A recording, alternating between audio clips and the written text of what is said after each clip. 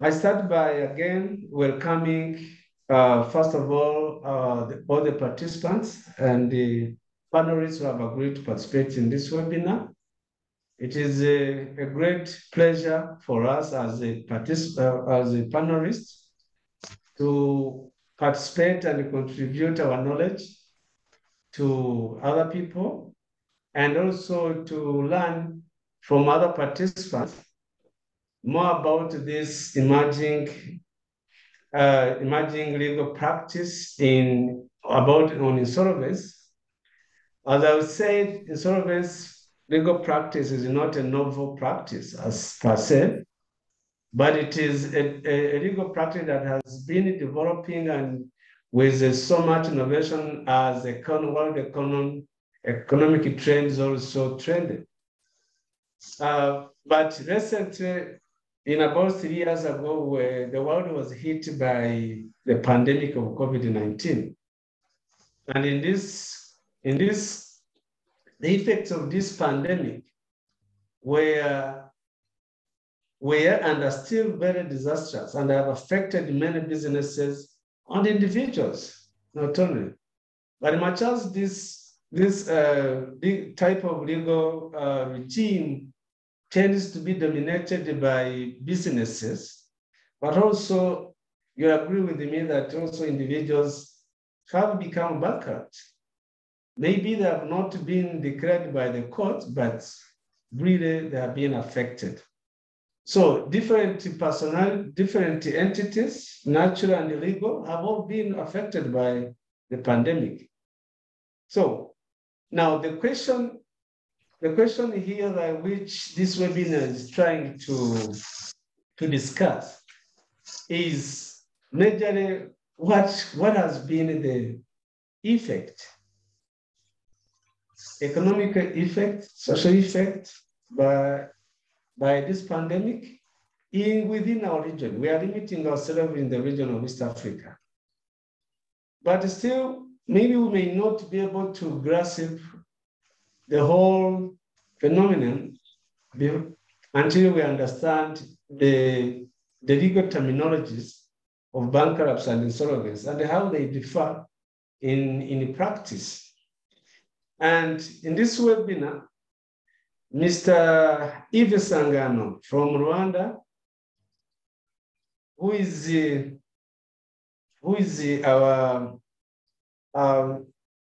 will be our first speaker, will introduce himself and he will tell us what he's going to talk about. And then from there, others will also introduce themselves. I don't want to introduce each panelist here because I don't want to make a mistake about your profile. So, Clever, you are welcome.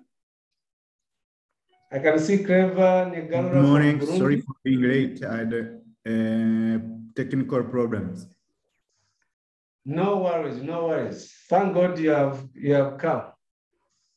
So I will begin by introducing myself, and then will be followed by Yves, then Tabitha. Are you taking notes? Tabitha will follow. Then Fred will follow. Victoria will follow. And Clever will follow. Fatima is joining. So, as Fatima joins, I can start. My name is Isaac Abizumuremyi. I'm a legal practitioner from Rwanda, practicing at the law firm called the Rex Chambers.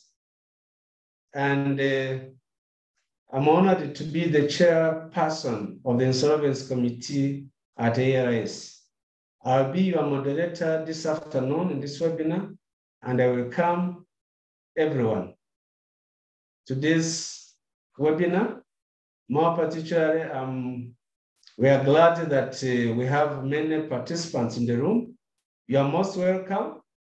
We'll limit this our presentation for only 1 hour, and thereafter the other hour will be for the participants in the room to ask questions. It will be Q&A session. Mr. Eve, can you please go ahead and introduce yourself? Thank you, Chair. Thank you, Elis, for organizing this important session. My name is Eve Sangano. I'm the Chief Associate as Case Solution and Partners. It's a law firm operating here in Rwanda. I'm also a part-time lecturer at the Institute of Legal Practice and Development, ELPD. And in the past, I used to be the Deputy Registration of Companies. This is where I do have a lot of experience to share with you in terms of insolvency proceedings here in Rwanda. Thank you. Thank you, Eve. Tabitha?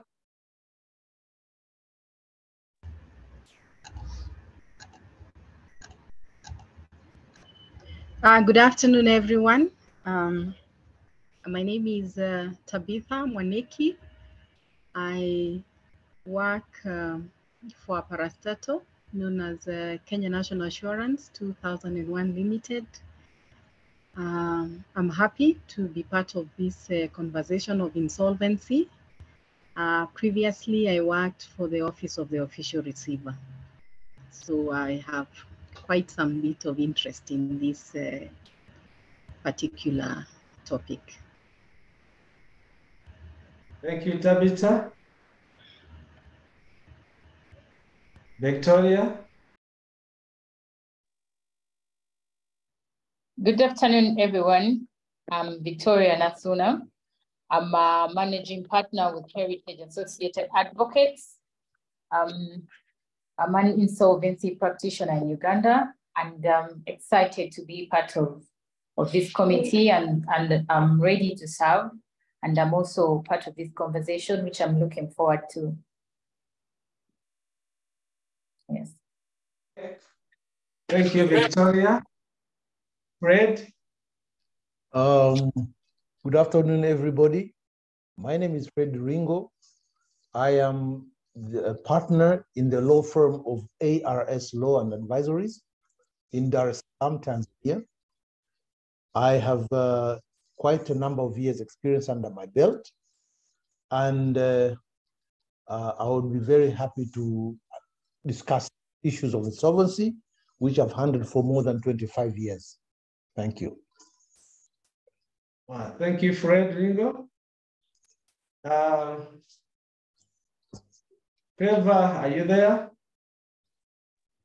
Good afternoon, everyone. My name is Clever Nigarura. I'm a senior partner at Rubea and Co-Advocates. This is a DA Piper Africa firm based in Burundi. I'll be happy to participate in this webinar. Thank you. Thank you, Clever. Vice Chair, do you want also to bless us with your presence here, Vice Chair for Insolvency Committee, Fatima?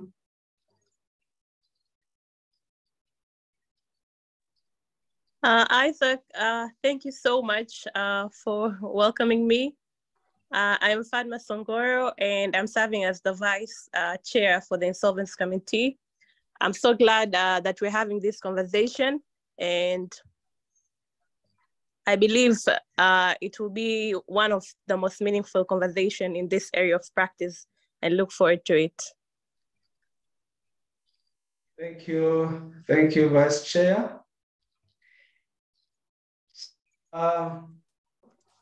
Ladies and gentlemen, let's this time give an opportunity to Mr. Ivi Sangano. Ivi Sangano, as he said, has presented his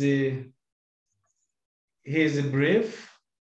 He was a former, before he joined the bar, he was He was the deputy insolvency, chief insolvency administrator in the office of Registrar General. Eva Sangano has got enormous experience. He participated in the drafting and reviewing a number of insolvency laws we have had in Rwanda.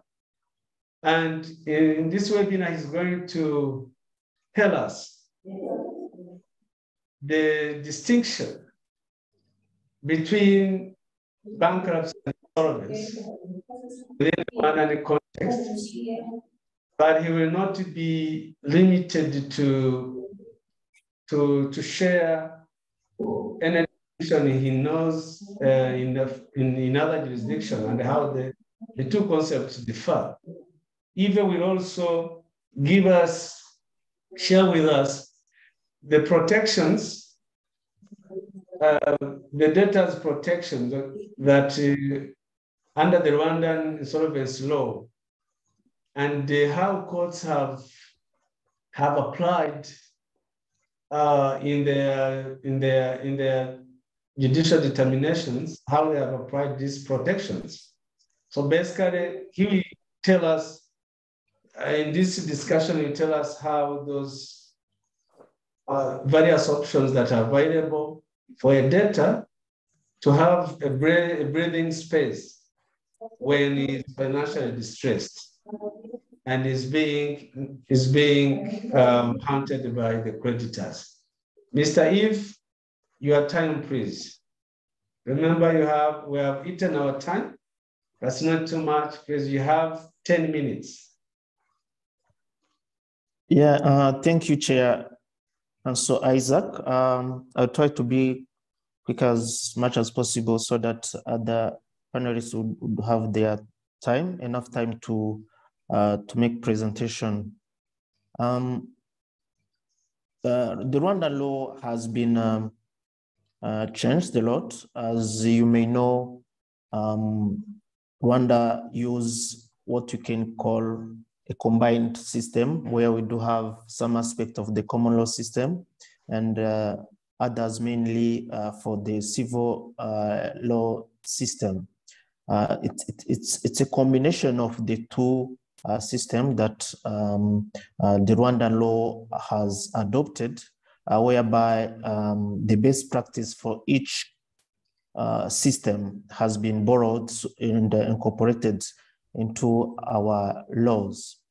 Normally, as we know, the main purpose of having the insolvency law, insolvency system in a country, first is to promote entrepreneurship, to make sure that loans or credits are available to investors, and make sure that the interests of the all stakeholders, including different type of creditors, are taken into consideration when it comes to resolve issues arising from insolvency.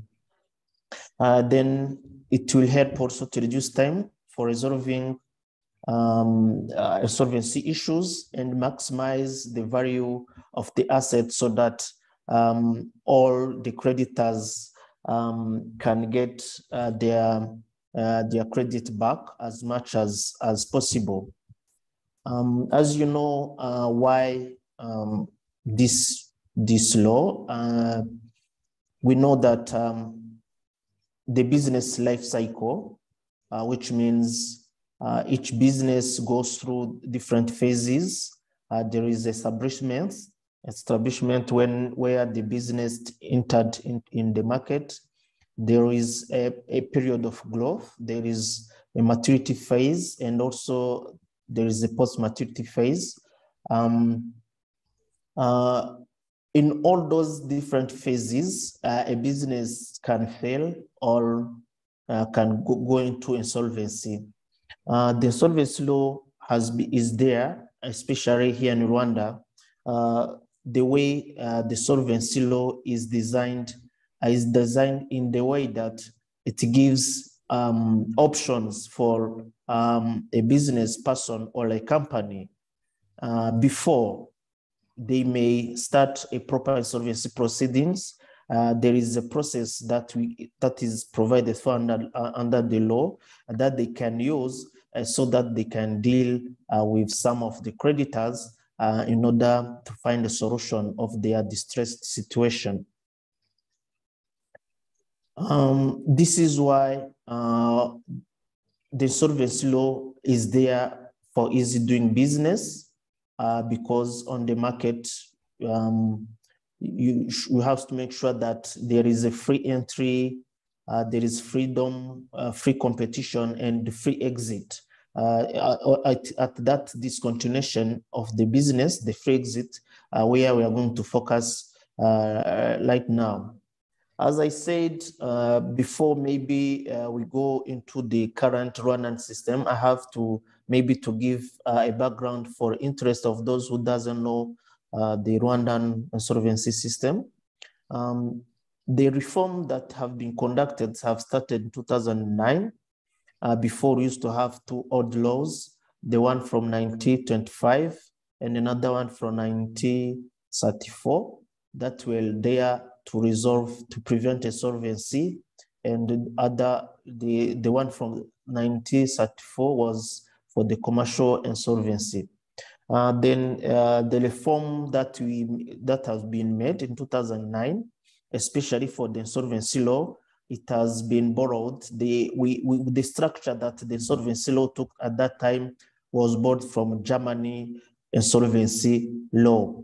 The Germany insolvency law, normally the way it is designed, it has two steps, which means when you file a case, an insolvency case in the court does not automatically appoint an administrator, or does not automatically declare the company insolvent. What the judge do, he has first to appoint an interim administrator who will go and look into that business, and the judge appoint that interim administrator, and there is also an interim creditors committee, which goes into the company. They do have like 3 months to look into financials and everything, and come up with a proposal to the judge, either to liquidate or to restructure the business, or to administrate the business. Our 2009 law was designed exactly compared to that German system. Currently, the law has been amended in 2021, and of course, there were so many issues because, especially in practice, because we didn't have so many expertise and so forth. We could not manage to differentiate who is appointed an administrator and so forth. I'm going to explain the new change that has been made since 2021. And since 2021, now we have a new law that has somehow changed that process. Currently, when you think that a company can be restructured, but you are struggling to have a common understanding with the creditors, you can apply in the court in order to appoint an administrator to restructure your business. Or if you find that the company has failed, you can apply directly in order to liquidate the company. Before, it was not like that. From 2009, at that time, it was just to make an application that you are not managing to pay back the creditors, you are having a sort of financial issues. Then it was up to the interim administrator to propose the best solution for your situation. As of now, the main actors under Rwanda law for this insolvency process, there is a debtor, is creditor. We do have a commercial court, and we do have a judge in charge of insolvency, and we have the registrar general. We have also insolvency practitioners. The changes that has been made in 2021 is that now an insolvency practitioner, they do have different responsibilities. if you are appointed to restructure or to administrate the business, you are called administrator. If you are appointed to liquidate the business, you are a liquidator. If you are appointed to supervise the compromise or arrangement with creditor, you are called a supervisor. Then if you are appointed also to supervise a trust, a bankruptcy, a bankrupt person, you are called a trustee. Those are the changes that have been made, especially in 2021, and also the process to start the insolvency proceedings. The Rwandan system is a court-based insolvency system, which means any decision related to insolvency has to be approved by the court, by the commercial court. And in Rwanda, the particularity is that I think we have the Registrar General of Companies, who is also the Chief Insolvency Administrator, who have a lot of responsibilities in terms of insolvency proceedings here in Rwanda. First, he's the one who give the license to practitioner as insolvency practitioner here in Rwanda, which means you cannot carry out this, you cannot be appointed as an insolvency practitioner if you don't have that license from the Registrar General of Companies. The Registrar General of Companies also, as Chief Insolvency Administrator, he's the one mandated to apply in the court in case the administrator is not performing well its activity, which means it is the one who make that application in order to replace that administrator. He can intervene in any kind of insolvency proceedings. He do have that capacity. He can even start an insolvency process against a company. He has also that capacity. And also the process, insolvency process here in Rwanda, for the administration of the company, the first application is made to the Registrar General for the Registrar General to appoint an interim administrator who would be confirmed at the later stage by the court when he will present a report saying that company can be restructured. The Registrar General is a key person in our insolvency system because he has a lot of responsibilities. Is the one who approves at the register stage the report from the administrator or liquidator before, in case of liquidation, before the company can be removed from the registry. As I said, we do have different type of insolvency proceedings. The one that can be made before a company can start a proper insolvency process, the court process.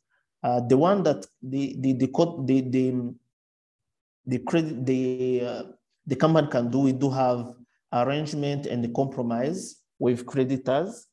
Those are the system those are the process that we will integrated to facilitate, like people having loans, big loans, and they have mortgaged or they have provided securities on their asset, and they may find that that loan, the way the business going, is he cannot manage to pay back the loan and also pay other creditors that he has. In that case, you can negotiate with some specific creditors and have a compromise agreement when you are a company, or have an arrangement when you are an individual business, which means the arrangement with the creditors has been designed for individual persons who are in a business to negotiate with some of the creditors so that they can find an interim solution that would help the company for not going into a proper insolvency process. And the compromise is designed for, has been designed for companies. Then when the company has failed to negotiate with those creditors and they found that they have to start the insolvency proceedings, we do have two also different ways. We do have administration and the organization. It is whereby you find that the company, if you appoint an administrator who can come and negotiate with the creditors, you can the business can be rescued. Then in that case, you start a reorganization process in the court. And when you find that the business has failed, the company cannot be rescued, you have to start the liquidation process. The liquidation, we do have, as you know, two processes. There is a compulsory, there is a voluntary liquidation. But the Rwandan law, you cannot do a voluntary liquidation when you find that the asset of the company is less than the credit or the credit from you have from the creditors, which means you cannot start a voluntary liquidation as long as you cannot be able to pay back or the money you owe to all the creditors. And there is a particular distinction, I think. I have seen, of course, there are some other jurisdictions who have the same definition. Under Rwandan law, the bankruptcy, the bankruptcy is especially designed in case of individual persons. When the individual person is not managing to pay its creditor, it is who is in a business, it is whereby that person is in a bankruptcy, which is different from other jurisdictions, even most of this African community. You cannot, here in Rwanda, you cannot say bankruptcy in case of company. The bankruptcy is a specific process for an individual persons. Then the insolvency, the administration, organization, liquidation, those are the ones that are specific for companies. If you understand well, the insolvency process or insolvency proceedings in Rwanda, there we do have the way of resolving insolvency issues for individuals and others that are specific for only for companies. And also what I can say in another particularity under insolvency law, when it comes to liquidation, the distribution order, under Rwandan law, the priority is given to the secured creditors. Of course, the security laws, which means mortgage and security interest in movable property, private to the insolvency law, which means when a secured creditor has the right to separate satisfaction, meaning that he has the right to take the asset that he has received as security from the assets that are being used in the insolvency process. But of course, before he can do it, the law says there is an automatic stay for 3 months. If the appointed administrator doesn't manage to provide a restructuring plan to the court, the secured creditor can easier request a separate satisfaction. And if the creditor didn't do that, in the distribution order, he's the one that is paid first after the cost of administration of the business. And then after comes the creditors who has the right to return an asset, those especially for movable properties. And as you can see, the salaries and salaries for employees, they comes after. Then social security contribution and government tax comes before unsecured claims. Then the last one is if there's something that has the surplus from the liquidation that is given to the debtor. As you can see, under Rwandan law, the government tax, social security, they don't have the priority over the secured creditors. That is the process that has been adopted by the Rwandan law. Then we have some concept from cross-border insolvency. I can say, but it's still, yes, we still have some vacuum in regard to cross-border insolvency. But if there is an insolvency process that has started abroad, and that company do have subsidiaries or assets here in Rwanda, we do have a process where those the appointed administrator outside Rwanda, a foreign administrator, can come and can come and take assets that are based here in Rwanda. The process first is to make sure that the High Commercial Court approves that, recognize that judgment, and from there, this foreign administrator can start operate here in Rwanda. I would say that currently, based on the COVID issues, the most proceedings that is being used is those compromise with the creditors, because the most of people that were affected are the business who would have loans with banks. They negotiate with the banks so that their loan can be restructured before they can go into a proper insolvency proceedings. Thank you. Thank you. Yeah. Thank you. Yeah.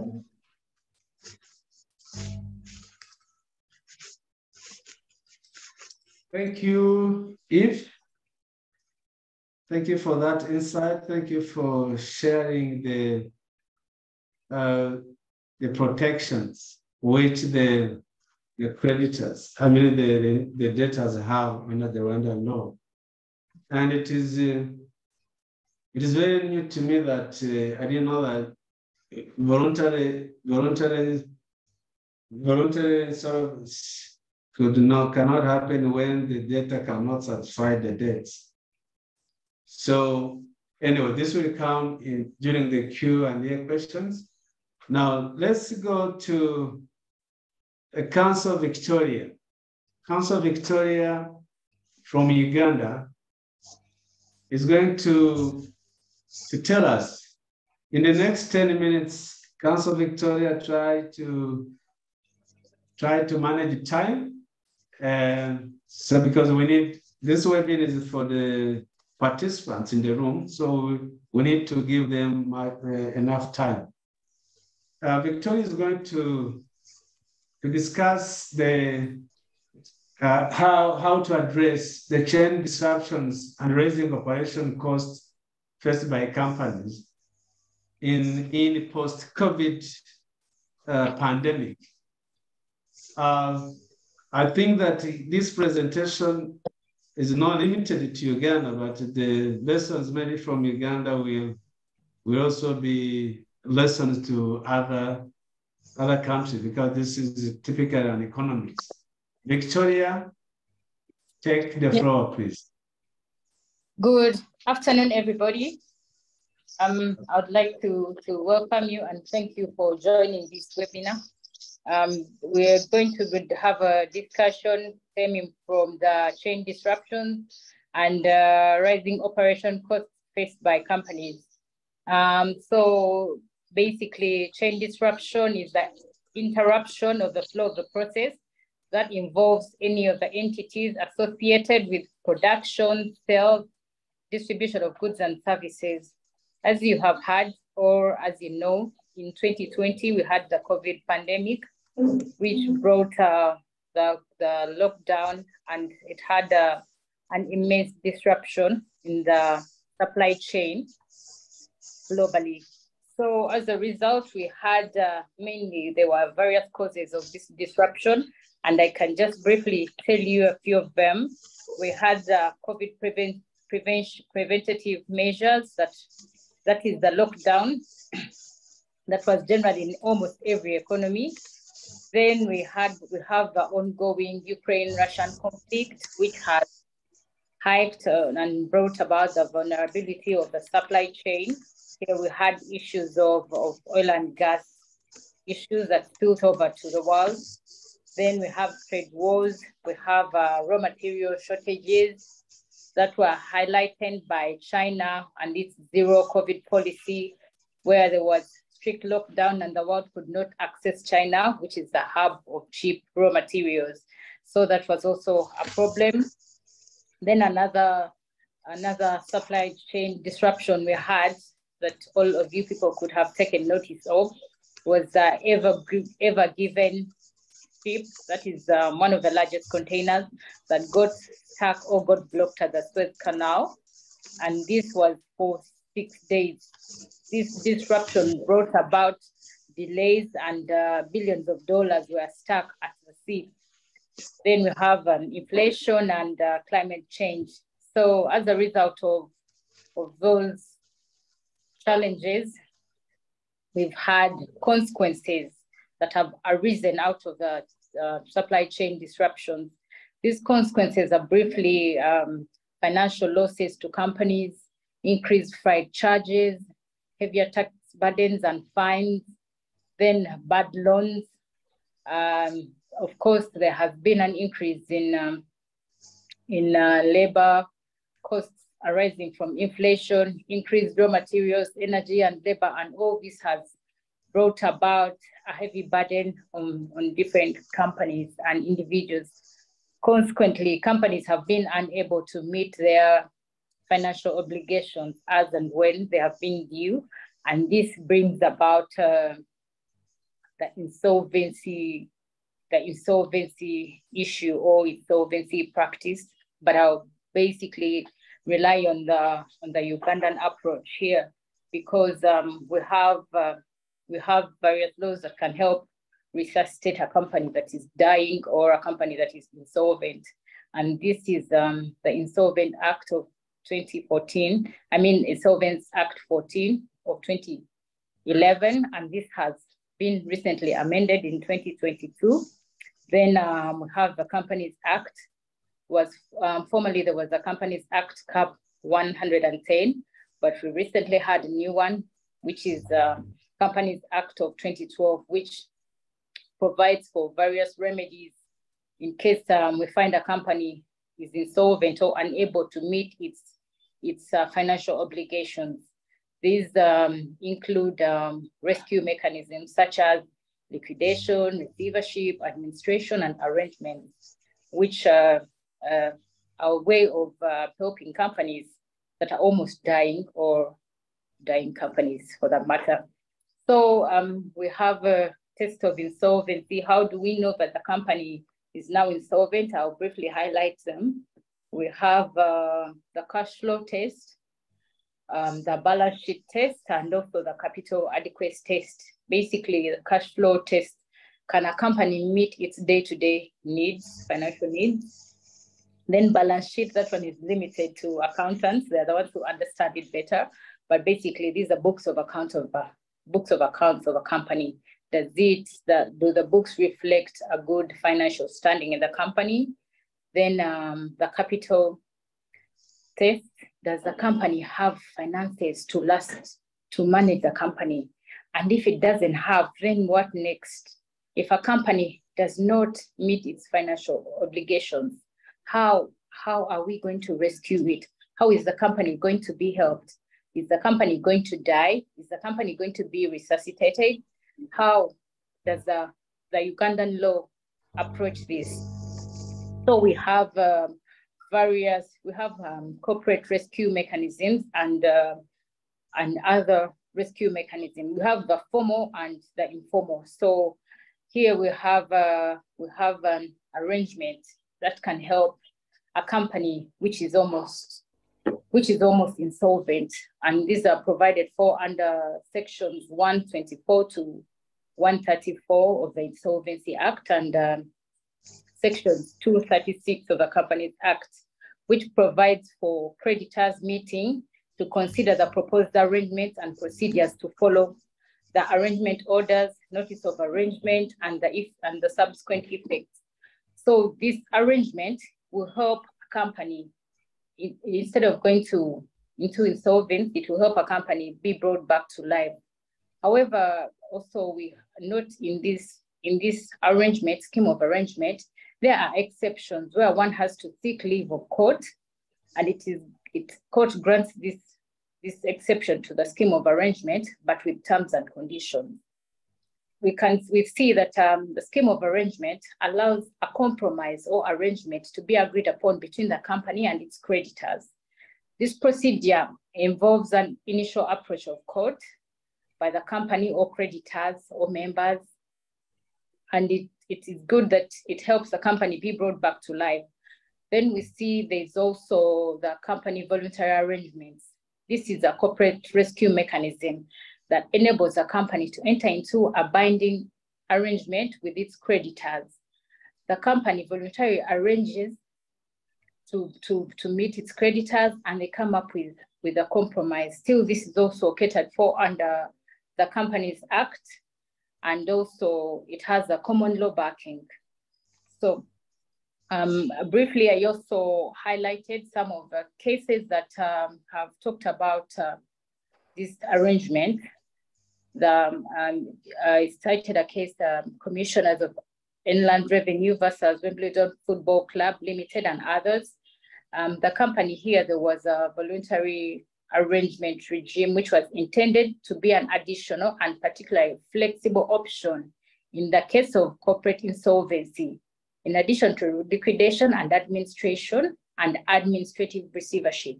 Here, we first start with that, then the company, if it fails, they can go to the other remedies that are available. Then also we have the remedy of compromises. Still, this is provided for under both the Insolvency Act and the Companies Act, which this promotes and provides companies or a company and its creditors, how will they equally meet their obligations, which is also something good. Then we have receivership. Receivership, this is a process initiated by an insolvent company by which the assets of the insolvent company are sold and the proceeds are given to the creditors. Receivership commences when the company appoints its receiver and it's made by court, and the receiver accepts his appointment. These are all provided for under sections 178 to 182 of the Insolvency Act, and also section 176 of the Companies Act. When you get time, there's a brief write-up I have written, and also you might also want to acquaint yourselves with our laws, so you can write this down. Then we have administration. This was also highlighted. I noticed my colleague earlier highlighted them, the one from Rwanda, so I've seen some similarities. We're not far off. Administration, this is when a company becomes insolvent and is put under control of a licensed insolvency practitioner. We have provisional administration, and I think this is one of the things that has been common and has even been put to test in the Ugandan jurisdiction. Provisional administration is provided or laid out in sections 139 to sections 143 of the Insolvency Act of 2011. And there has been a couple of decided cases, but I only highlighted two.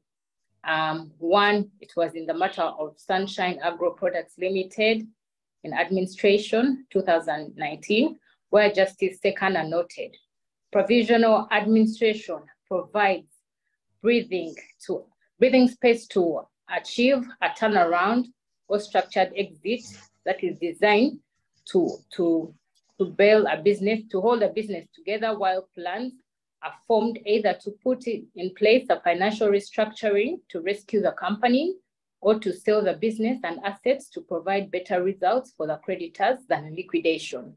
So we see this is a better option than liquidation, and it's more of, let me put it in this context, that if somebody is very, very ill, the hospital tries to give somebody medication to bring them back to life. Or if somebody is in a coma, they resuscitate you, do everything possible to see that you get back to life. Then it has also been tested in the case of Uganda Telecom Limited versus Odama, Miscellaneous Application 12 of 2018, where Justice Mubiru noted that under Section 140 of the Insolvency Act 2011, it is evident that provisional administration is a rescue mechanism for insolvent companies, which allows them to carry on running their business in order to stabilize the company's position and maximize its chances of continuing in business as an alternative to liquidation. A company seeks provisional administration with the aim of ensuring its survival. Therefore, according to Section 143, subsection 1, provisional administration puts an immediate ring fence around the company and its assets so that no creditors can start or continue any action of recovery. So here we have seen a provisional administration, but also we see that it is the best mechanism to protect companies, because when you are under provisional administration, we see that nothing can be commenced. Debtors cannot collect their money. We see that the company cannot go under receivership. There are lots of things that cannot be done to the company because the main aim is to resuscitate the company and bring it back to life. So this is a better option than liquidation, and it has its ring fences, so everybody can try and use that. Then we see administrative receivership. Administrative receivership is where an administrative receiver is appointed by a floating charge holder. An administrative receiver aims not only to settle the claims of a floating charge holder, but also restoring the company to 2 minutes, Victoria. Okay, to its profitability. Then we see we had an amendment. There were amendments in our law which brought about new things. It brought about the cross-border insolvency, where we repealed some laws that were going to complicate insolvency practice across borders. We see that we brought new offenses on board. Then there was also unlawful dealing with assets. That is an offense. Then we reduced the laws of bankruptcy from 5 years to 2 years. Then also we can see that there was a post-arrangement financing or post-administration financing. This happens after, what happens after all these proceedings have been completed and this new property is covered? How are you going to deal with it? So that was some of the amendments that were brought about. That there was an amendment in the interim protective orders and administrative orders. Also, we see that there's also an access to data. This was also included in the new amendment of 2022. And also about the qualifications of an insolvency practitioner. We also see that as a way of enhancing cross-border insolvency practice, we brought about the United Nations Commission on International Trade Laws, and these were incorporated in our laws to enhance cross-border insolvency and remove any technicalities that could be involved with insolvency practitioners with different jurisdictions. So I was highlighting that Uganda is progressive in this area, as we have seen that it has tried to conform to other jurisdictions, and also there have been amendments to bring about various things which are making it a little bit easier for people who are almost insolvent to be brought back to life. That is my presentation for now, but I also wanted to highlight that perhaps we have challenges from different jurisdictions where we have conflicting laws. But as a result of this committee, we shall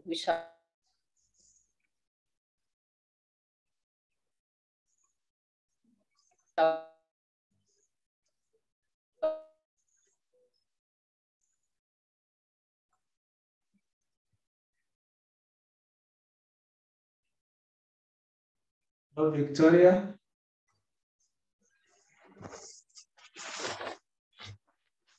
Hello, Victoria.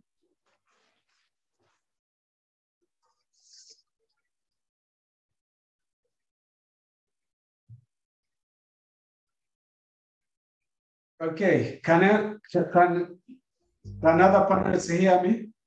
Yes, we can. Okay, so I think our colleague Victoria, I think she has some technical issues, but I think she was almost coming to an end. Thank you, Victoria. We waited that you join us again. So let's go to, yes, Victoria. Yes, basically, I was concluding and I was just saying there's a need to harmonize our laws with different East African community member states to harmonize our laws for a better insolvency practice. Thank you. Thank you, Victoria. Thank you for that. We will come back to you during Q&A session. Let's go to Councillor Tabitha Maniki. Councillor Tabitha is going to tell us about analyzing the impact of the inflation, energy costs, and the liquidity concerns on insolvency. Tabitha, this is take your floor, and please, once again, a question that we try to shorten our presentation. We'll speak more during Q&A session. Thank you. Thank you, Isaac, for the invitation. Want to share the Kenyan situation. I'm trying to share my screen. I don't know whether that is, I have it right or I have gotten it wrong.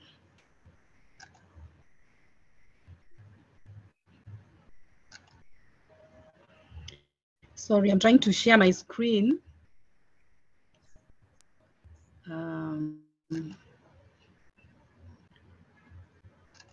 But in the meantime, even as I share my screen, we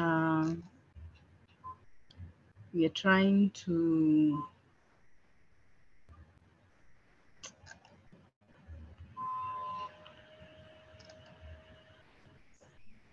just give me a minute. Let's see whether I can get this.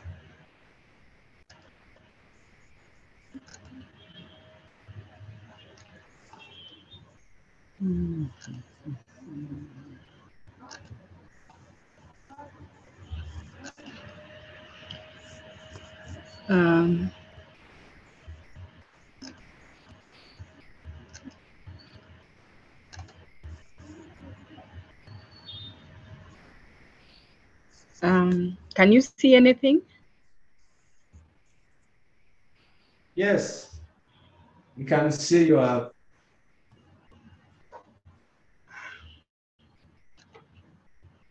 Okay, I know because the law is almost similar in many of these. It may appear as if we are being repetitive, but we will. Can you still see? Sorry, I'm just trying to get to the beginning of the slides. Yeah, we can see your slide. Oh, okay. If you can see my slides, then Well, you're on slide yes. 9. I'm on slide 9. Am I on 1 now? No. Not yet. Okay.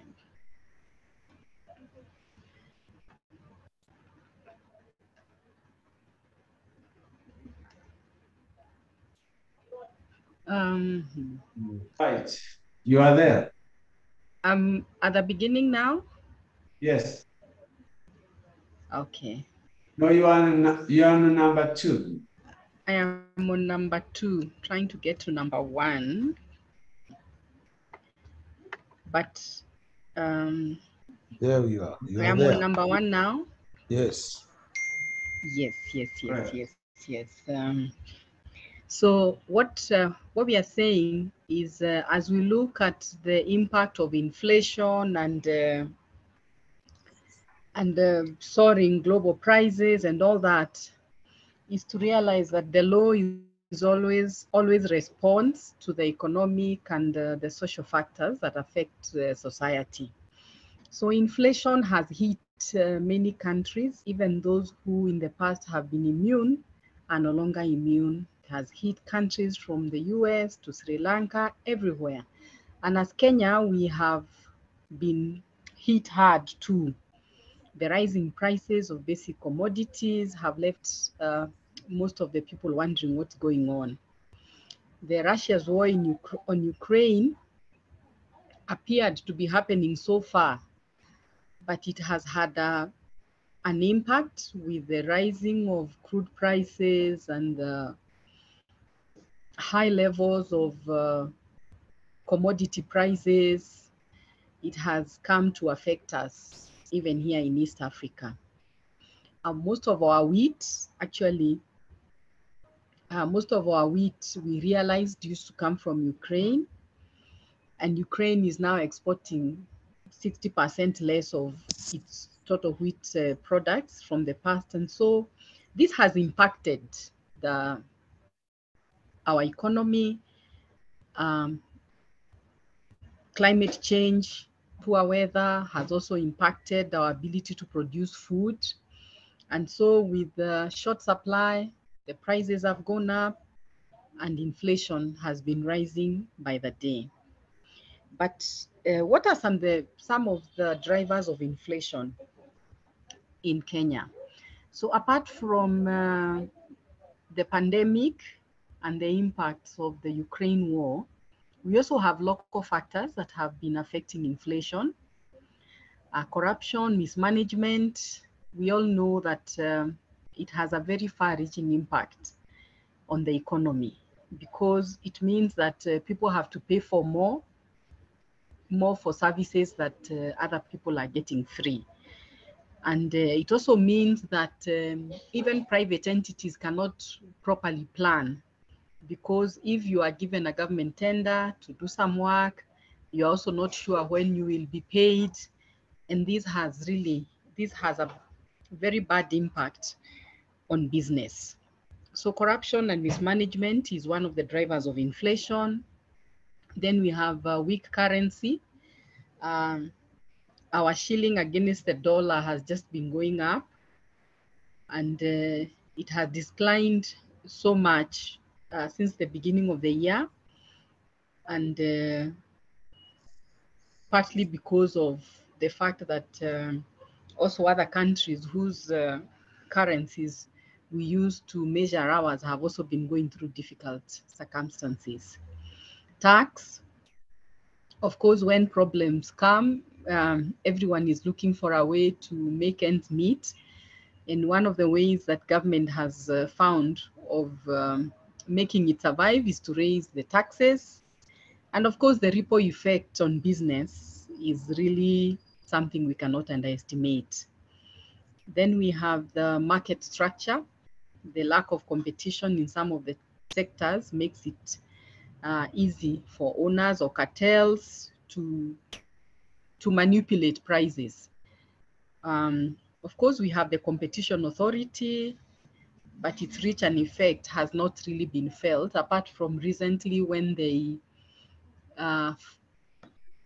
gave penalties to the businesses in the steel industry for actually engaging in anti-competition practices and making the prices of steel skyrocket.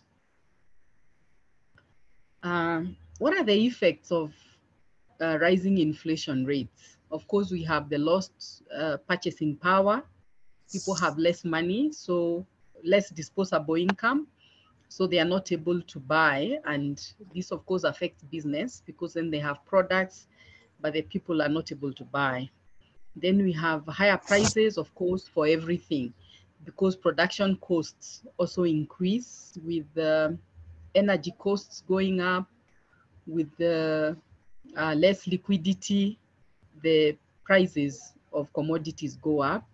Then we have slow economic growth. We have higher interest rates as they try to manage the inflation. We have lower exports because production is not as good. We have lower savings, so even the money market is not as good. We have malinvestments. We have inefficient government spending. We have tax increases. We have anti-inflationary measures that sometimes can cause a recession. So trying to balance this is not very easy.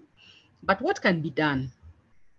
Of course, some of the short-term solutions have been things like price controls and subsidies, but these cannot be sustained for a long time, and hence they are really not recommendable.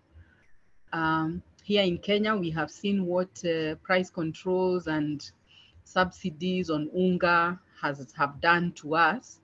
They were not really sustainable. Then we have the raising of interest rates so that they can reduce the money in circulation.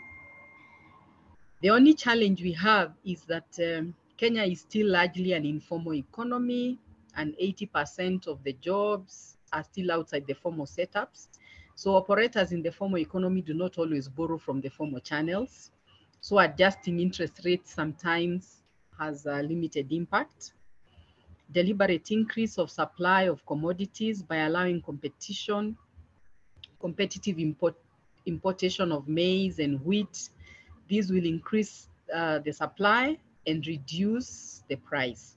But you realize with our shilling weakening against the dollar, we almost don't have enough to have more imports so that we can have an oversupply. Then competition is one of the most powerful weapons against inflation. When people have healthy competition, then the prices of commodities are able to come down. Increase in production of whatever is in shortage, of course, is very important because it then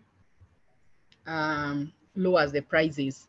For example, in Kenya, we only produce 39% of our national wheat consumption, but we have a lot of land.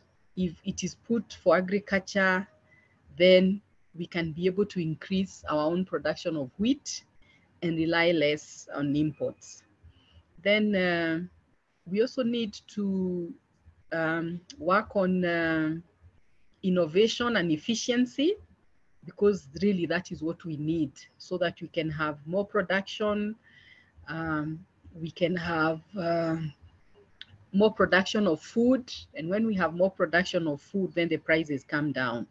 But of course, this requires a lot of research and putting funds into research and development and changing cultures so that we can be able to focus on those things that matter.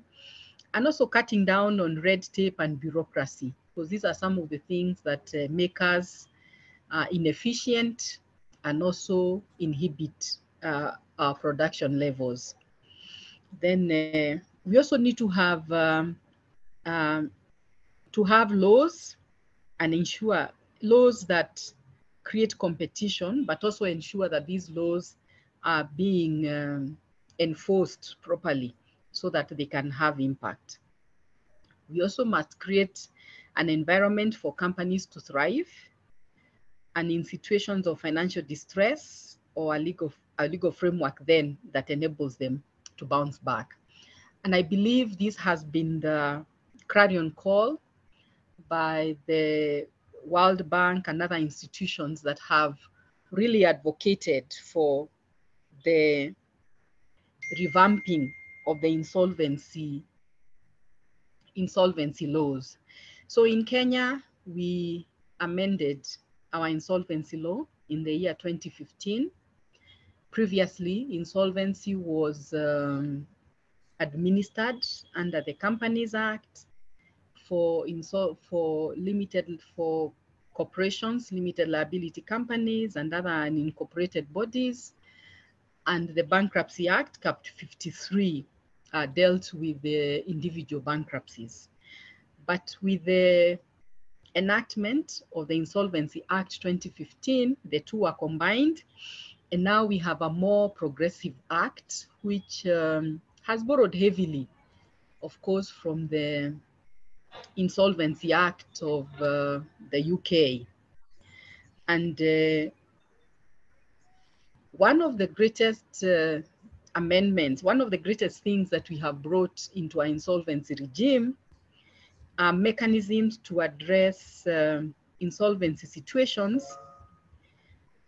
and provide rescue so that companies don't have immediately when they get into trouble to quickly rush to liquidation. They have other solutions that can give them time to be able to restructure and continue to operate as going on concerns. The Act, of course, seeks to ensure a balance between the insolvent entity and the creditors by providing a framework for the efficient and equitable distribution of the assets of the insolvent entity, enabling insolvent companies whose financial position is redeemable to continue operating as a going concern so that they may ultimately meet their obligations, providing a better outcome for the creditors, and that would likely be in case the insolvent entities were declared bankrupt or liquidated, and providing for an orderly manner of liquidating the assets of an insolvent company that are irredeemable, and ensuring efficient and optimal distribution of the assets for the benefit of the creditors.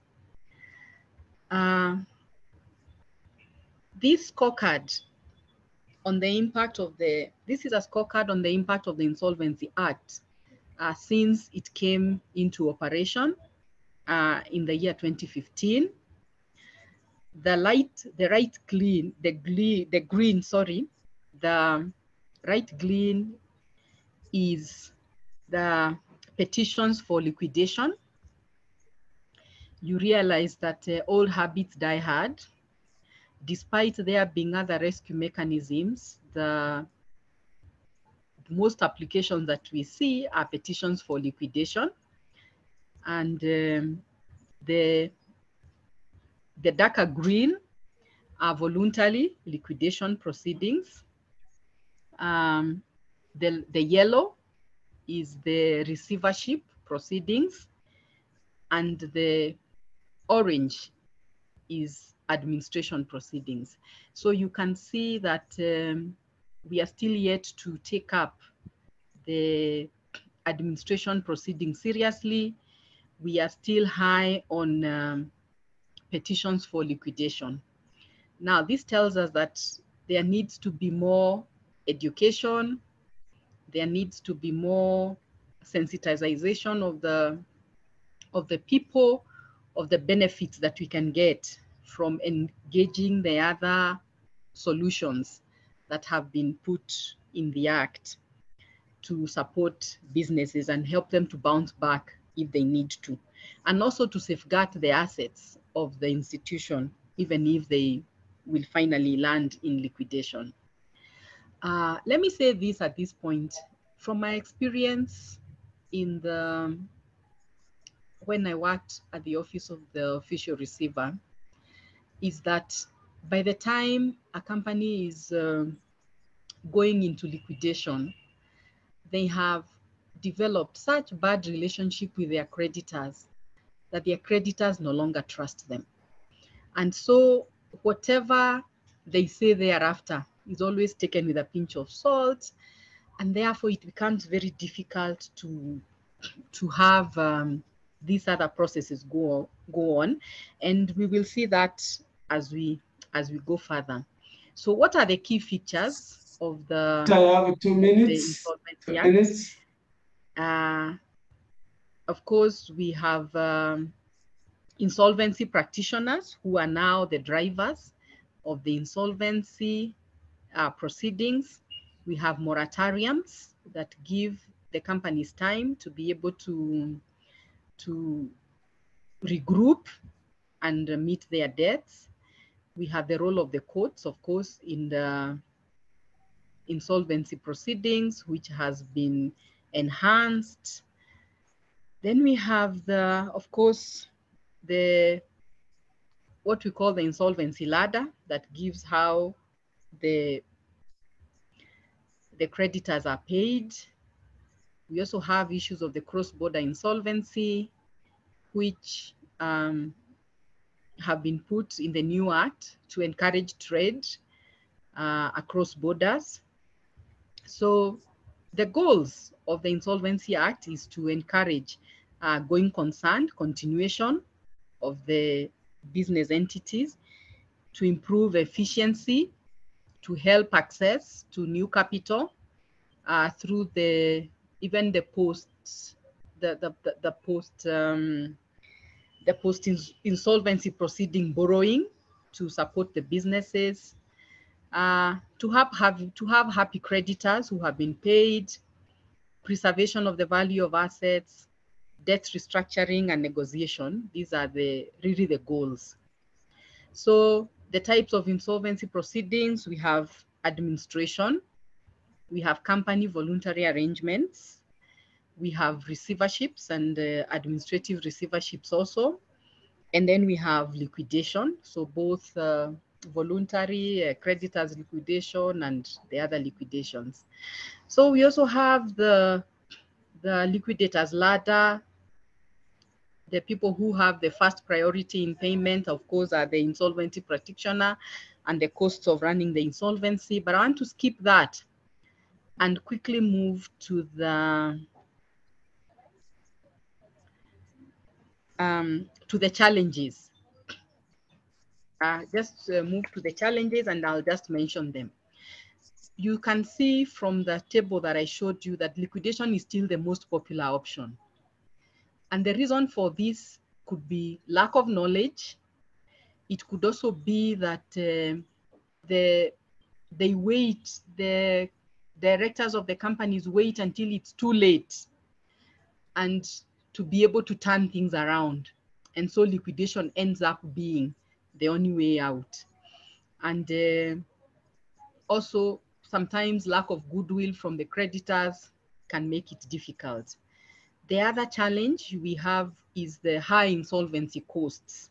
The costs of the insolvency sometimes can be very high. The professional fees for the insolvency practitioners and all that.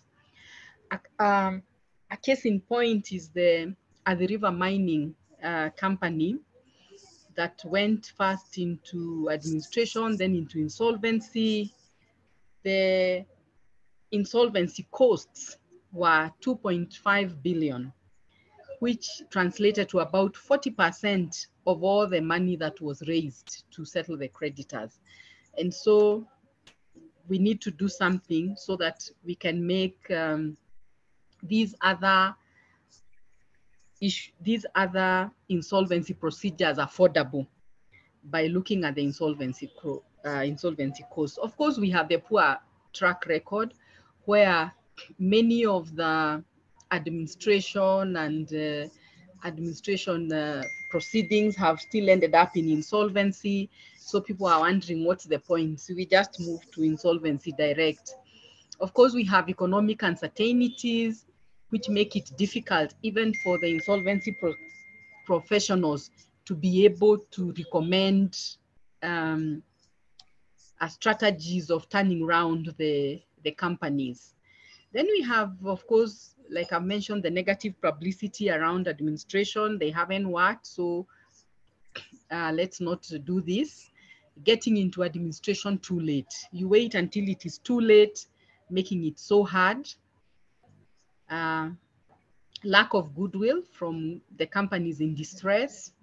Of course, for administration and all these other procedures to work, there must be goodwill from the directors of the company, from the shareholders, from the creditors, from the insolvency practitioners, from everyone who is involved in this process. There must be goodwill. So there must be transparent sharing of information so that people can be able to make informed decisions. We really need many success stories in this area of administration so that we can be able to change the narrative and people can be able to benchmark. And this, of course, will require early interventions, transparent communication, coming up with methods of efficient asset realization, appropriate professional selection, being able to select an appropriate insolvency practitioner who is conversant in the area that the company is dealing with, and therefore easier to make, to give suggestions, and also streamlining all the regulatory frameworks so that it is easy to do this. I want to end this session with sharing a quote that is given in one of the cases, and the quote was by a bankruptcy court, and the quote said, and the court was trying to talk about the issue of early intervention, and it was saying that early intervention and making sure you make early decisions early enough before the company gets into trouble can be compared to a person who sits in the rain. Ordinarily, a person who sits in the rain can only get wet. And there is no degree of wetness. You cannot say the person is now more wet. See, if they have been sitting the whole day, you cannot say they are now more wet at 2 than they were in the morning. They are just wet. But when it comes to insolvency proceedings, it compared the effect of not having early intervention like a boxer who is in the ring. He fights, he starts being wounded, he continues fighting, and finally, he does not win and ends up in hospital because he continued fighting. By saying that if this boxer had realized earlier in the fight that they are not going to win, then they would have stopped the fight before they have to be admitted to hospital. And I think this is part of what we need to encourage company owners, that sometimes you need to seek help early so that you can be able to turn around. Because however good our insolvency proceedings, our insolvency law is, and however many options we provide, unless there is timely action, then they would not be effective and the corporate culture will not be able to catch up. Thank you for the opportunity to make my presentation. Thank you, Tabitha. Thank you very much for that wonderful presentation. Yeah. Yes, time we've eaten about 20 minutes of the participants in the room. Fred. Yes, Mr. Chairman.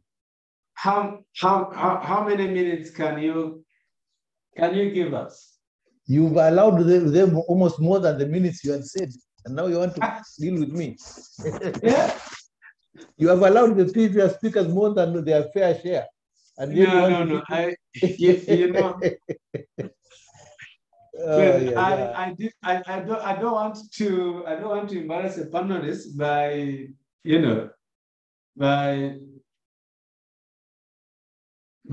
basically stopping him or her, but we are really we are extremely late and we have 2 remaining speakers. Please, just within that within that aspect of time, try to be brief. You know, we have more time in the Q&A session, and I know what you will not have presented. You know, you will definitely have an opportunity during Q&A question. Okay. And I'm encouraging participants in the room to post their questions.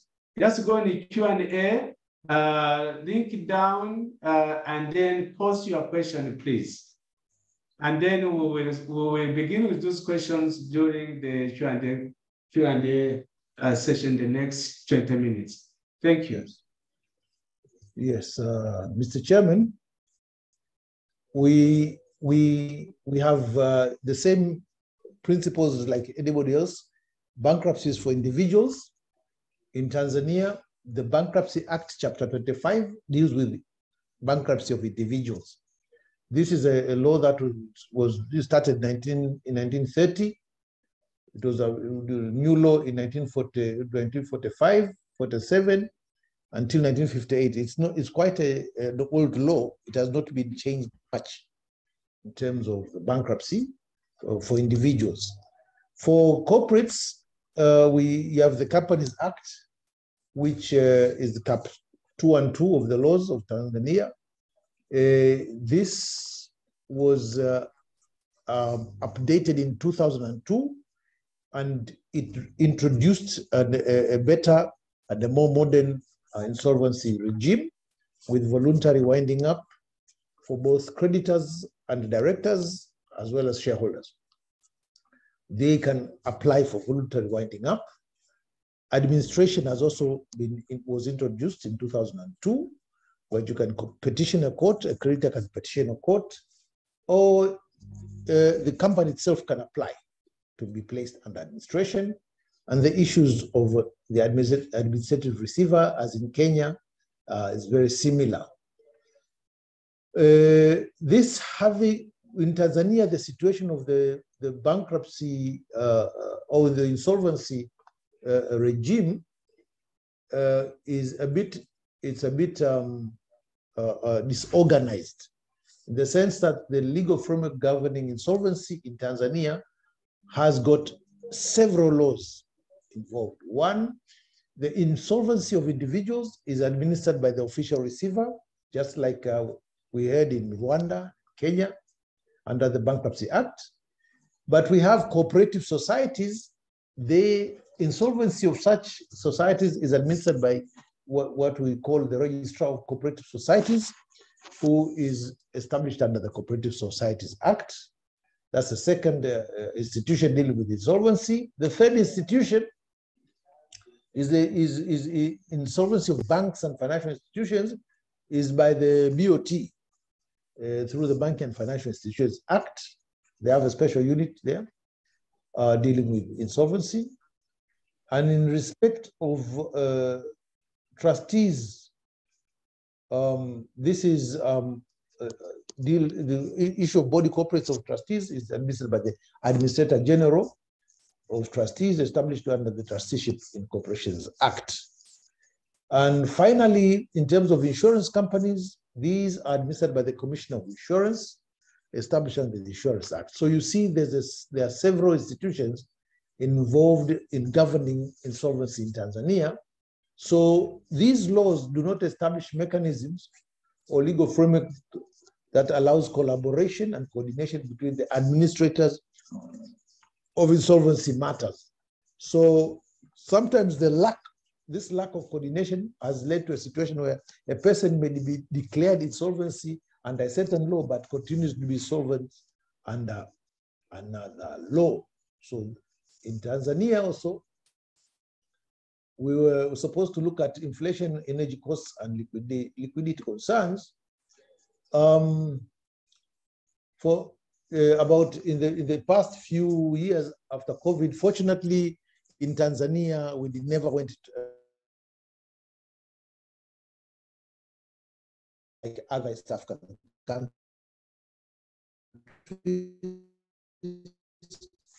We just of wearing masks, cleaning hands, and social distancing. That was the minimum that the government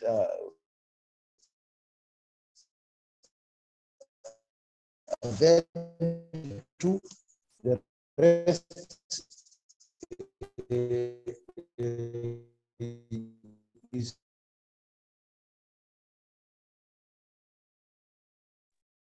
Great. I think there's some, you have some connection issues, is it?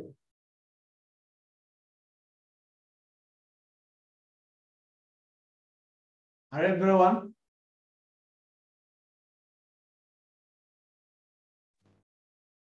hello. I was offline. I'm now back. Okay. Yeah. Okay. So in terms of the impact of COVID, we did not have that great an impact, although people did pass on in life and etc. But that was not a watershed incident in the economy of Tanzania. In terms of the impact of energy, rising costs also have always had a negative issue in terms of the businesses, and there has been problems on of costs in terms of energy. The main costs of energy in the Tanzanian sector has been the disrupted flow of energy, especially mostly on the grid. But that has been addressed a lot by independent power producers, etc., etc. So that has not had a severe impact in the recent past, but it has had it in the 10 plus years. We had serious shortages that had deleterious effects on businesses, which led to insolvencies. However, what actions have been happening to businesses outside insolvency, that is outside taking insolvency measures? Many of the businesses that used to be in Tanzania, because of the electricity or because of the policies involved, left the country. They left the country and went to other places they thought better. Some businesses even abandoned the original businesses they used to do and converted to do others. We know, for example, along Pugu Road, which is an industrial area here in Dar es Salaam, a lot of people are now lessors. They've listed to other people, to Chinese, to other people, because they couldn't run their original businesses because of the impact of inflation and energy costs. We have seen an increase in voluntary winding up as people have started to understand that they can voluntarily wind up. There has been a lot of that, and bankruptcies of individuals, that is well known, but we do not have records as yet to show how it has impacted small businesses and individuals who are non-incorporated. However, in terms of the corporate world, we have the records of the non-performing loans with banks. There's a serious portfolio of non-performing loans in banks, and a lot of providing. There's a lot of provision under the central bank on these things. However, like in Kenya, or the two tests of insolvency apply. That is balance sheet approach and the cash flow approach. Both of them also apply in Tanzania. In terms of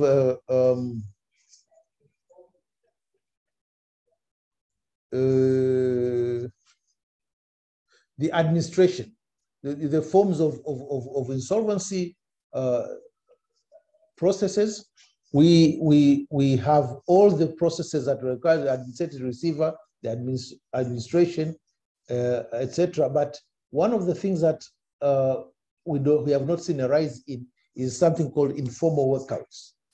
These are possible, but we have not seen them in common use in Tanzania.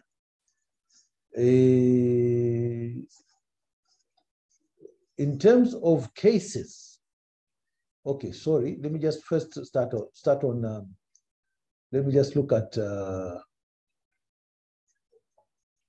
in terms of cross-border insolvency. I heard one of the lady from Uganda, I think, was talking about cross-border in processes.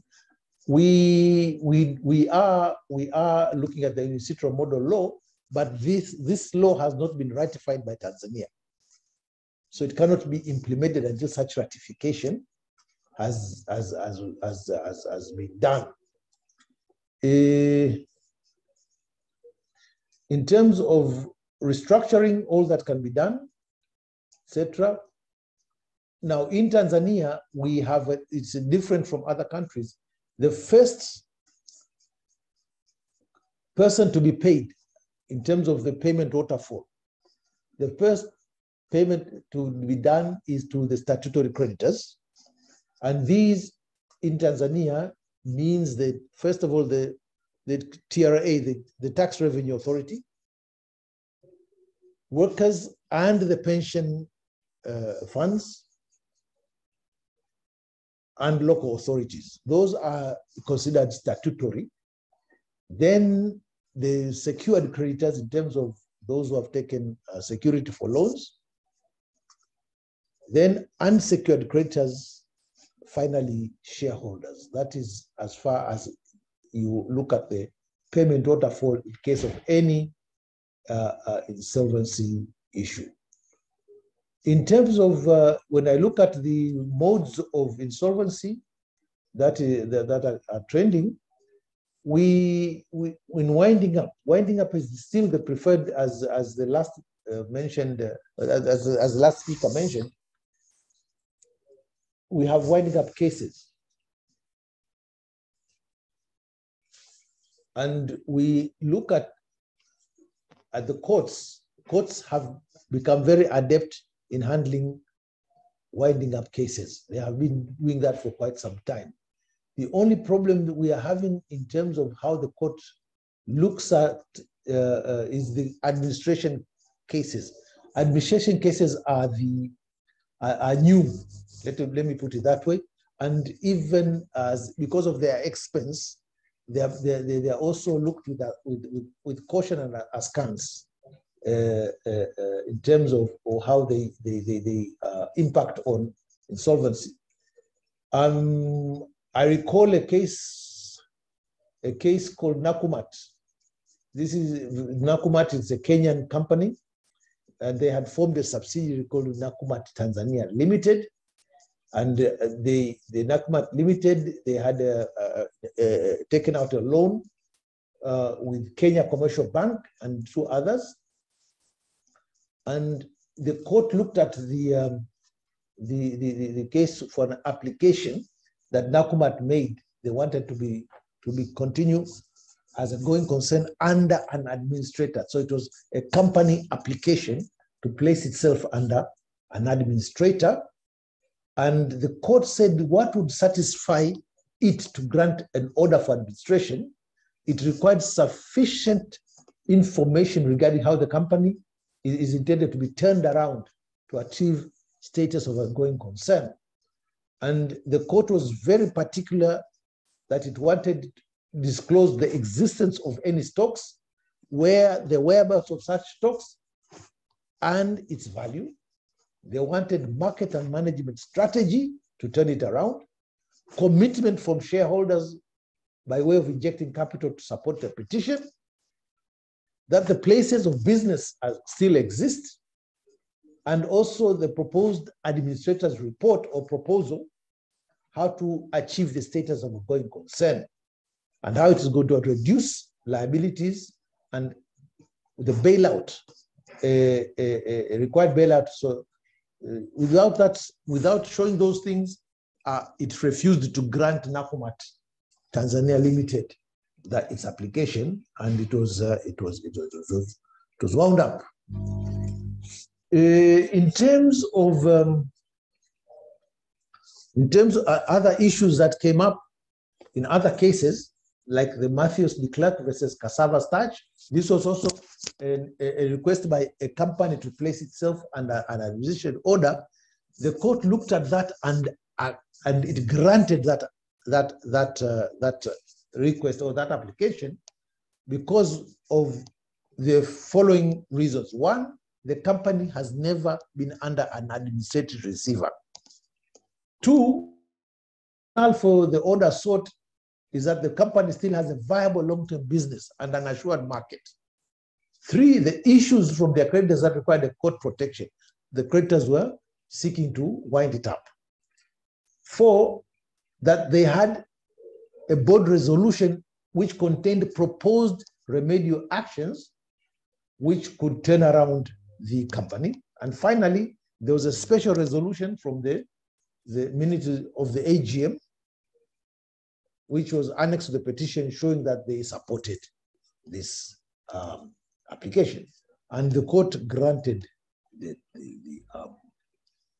application.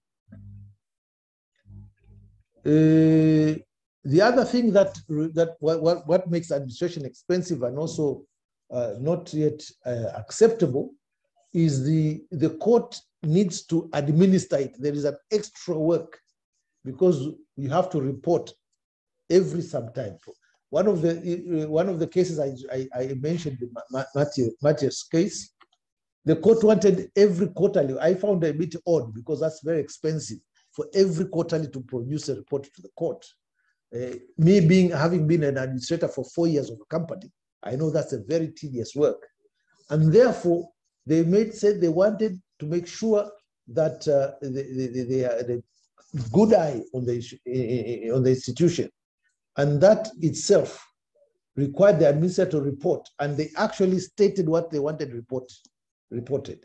They wanted the contract negotiations, the business correspondence, the production data, the personnel files, the financial statements, notice to creditors, minutes of meetings of creditors, appointment of proxy, proof of debt or claim form, outline of deed proposed. And there was a serious amount of documents that the court said these were supposed to be reported on.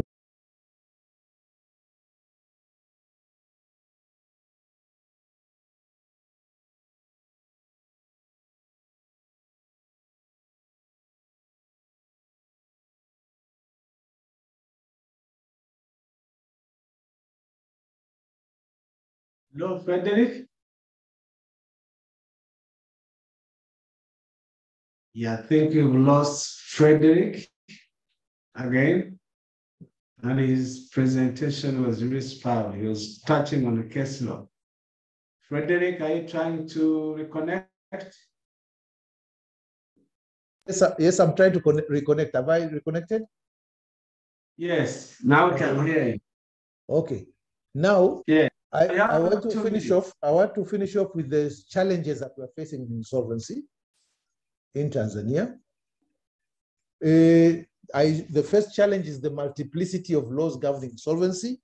We may need to go the route of most of the others that we have a single law in terms of insolvency. The next is the issue of cross-border insolvency that needs to be addressed. And then there's prolonged litigation in insolvency matters. There's a lot of litigation. Once you take up, whether you're an administrator or an administrative receiver, there's a lot of litigation that starts, okay?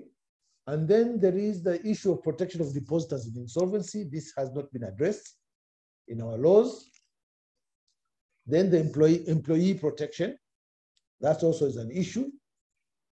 Regulation of insolvency practitioner is still an issue. And so these are the major challenges facing insolvency practice in Tanzania. And this impinges on the stakeholders. First of all, the judiciary. The judiciary, there's too long, the litigation process is too long. They lack judges, and also we lack advocates who have adequate knowledge of this matter. We have a case called Tritel. It was a mobile phone company. 17 years it was in the courts, and that's too long. And also the issues of delay. My colleague who just presented did a fantastic job in respect of delay. These delays do cause a lot of problems in Tanzania. So let me leave it for the others so that they can also contribute before we go and open the session. Thank you, Mr. Chairman. Thank you, Frederick. Thank you for that wonderful presentation.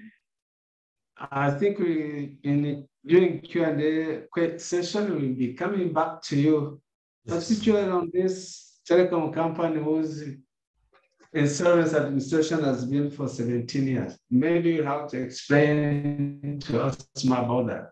Okay. Last but not least is Council Trevor Nigarura from Burundi. Council Nigarura is going to share with us the perspective of insolvency law in Burundi. But I would request him that he, as he has been on this panel, in the interest of time, if he could just stick on any differences from other laws, because previous panelists have presented their jurisdictional legal framework on insolvency law, and if only those that are different, which already has, I think would make much more sense in the interest of time. Trevor, take the floor, please. Thank you very much, Chair. Of course, has been done easy because the previous presenters have said about their jurisdictions, and the situation is almost similar with this modern law, with this concept of a cross-border insolvency, these concepts of ADR in insolvency. So I'll not be back on those concepts for the interest of time, but also they were very well developed by the previous presenters.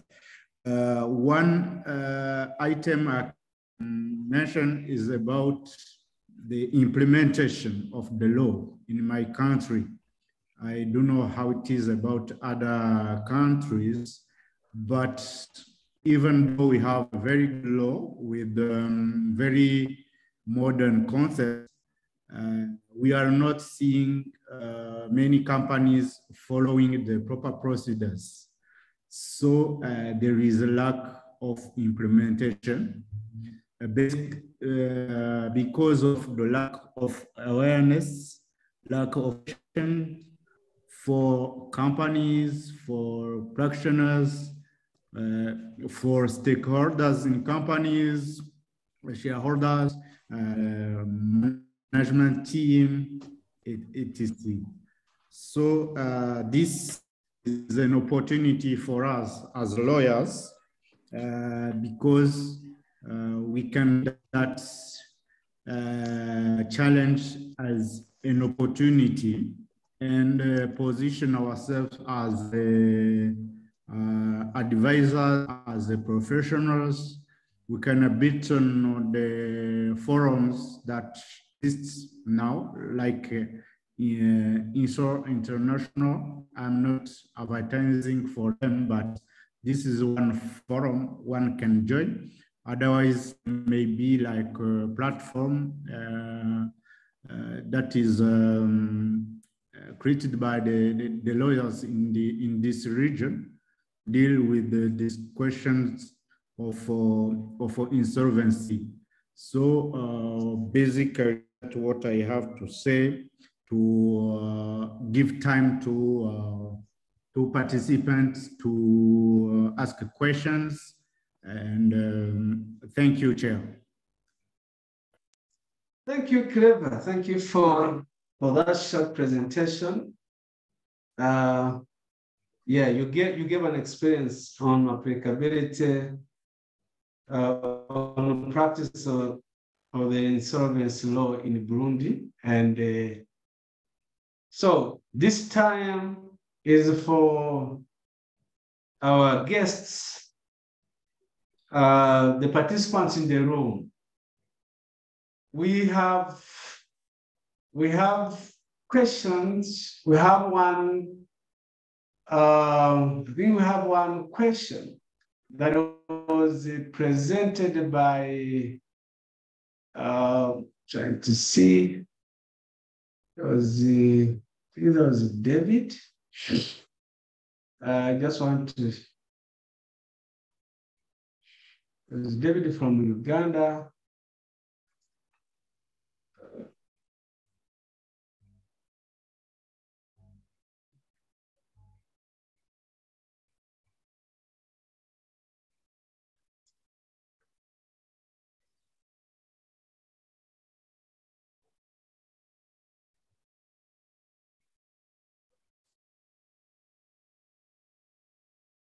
I see that some were giving asking for the slides, and I think it is Tabitha who presented, who had slides, but also Victoria. Victoria had a 12-page Word document that she shared with me yesterday. Victoria, are you happy that it should be shared? Yes, you can share it. Okay, I'll share it. Okay. David, where is it, David? David had a question, and it was, he asked, no, it's called, is Kasami Polo Winyi from Uganda. He said, his question is, how do we, he said, regarding the emerging trends and opportunities within East Africa for cross-border insolvency, how do we intend to work around the conflict of territorial laws related to securities and the enforcement that may arise when it comes to recognition of foreign proceedings? Then that's a question. He goes on to say that, I imagine that if I am appointed as a receiver in Uganda and the debtor has assets in Rwanda, how do we ensure that the conflict of laws between the laws governing assets of the company in Rwanda and Uganda are harmonized to ensure a smooth recognition of these proceedings? How do we go about the protectionist and the territorial supremacy tendencies in the laws that could affect recognition and therefore affect the smooth practice of cross-border insolvency? So this question was not addressed to any panelist, and so it is open to the panelists. And who would like to start? But let me start by stating that, Mr. Paul, this question is very, very, very, very relevant. So the purpose of cross-border insolvency is actually to facilitate an administrator in a foreign jurisdiction at the point at the place where the company became insolvent is situated, to access and obtain and liquidate the assets in the foreign jurisdictions. So the importance of the cross-border insolvency, any laws that have got this, that has adopted Austral model law on cross-border insolvency, you find that they recognize, they intended to allow jurisdictions to recognize the insolvency practitioners from different jurisdictions, appointed for the purpose of the insolvent company. So the laws, indeed, the laws on securities, particularly collaterals, are very different. But in private international, what is very common to me, if I remember, is that most of it comes to fixed assets, the immovables. They are governed by the laws of the states where they are situated. Correct. So I think that the administrator or the liquidator at that time, if he wants to liquidate, then he will have to navigate around to see that his or her question, how her problem are answered by the law where the assets are located. Of course, but we also have, remember, we also have the law, the international law on conflict of laws. And I think that even the national laws have solutions in their laws to resolve conflict of laws when they arise. But I think that it would be difficult if the debtor has the assets in a jurisdiction which has not embraced cross-border insolvency. I think it would really be difficult. But now, this time we are talking as a block of East African community. And one of the panelists, I think it's Victoria, who say that we need to see the harmonization of insolvency law within the region. I think this is the law that really requires more harmonization than even in the tax laws. Tax laws are being more harmonized in East African community, but insolvency, as the trade and investment between 5-6 member countries is increasing, I think it is important that even the insolvency law becomes harmonized in just for key aspects that would allow the insolvency practitioners to have easy access of assets of the debtor in foreign jurisdiction. I would invite any other panelists to say something about this question. There's any. Victoria, do you want to say something? Hello? Hello, Chair. Eve, do you want to say something? Yes, Hello? please. Yes, please. Eve, Yeah. go on, please. Yeah, thank you. I think I have to give us some insight on how the cross-border insolvency is being handled here in Rwanda. Of course, first of all, the appointed practitioner outside Rwanda do have jurisdiction in Rwanda. That is the principle.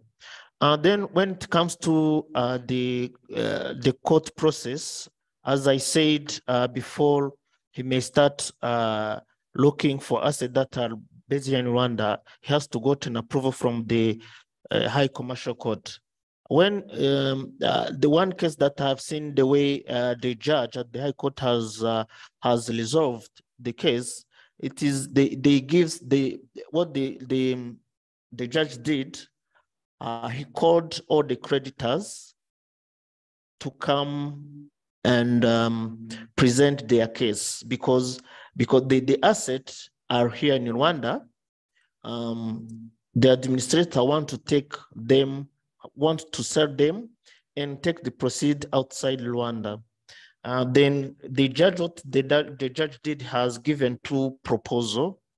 Either first for the administrator to deal with those assets in Rwanda and pay all the creditors that are based in Rwanda, or facilitate the creditors that are here in Rwanda because they didn't follow those processes of registering their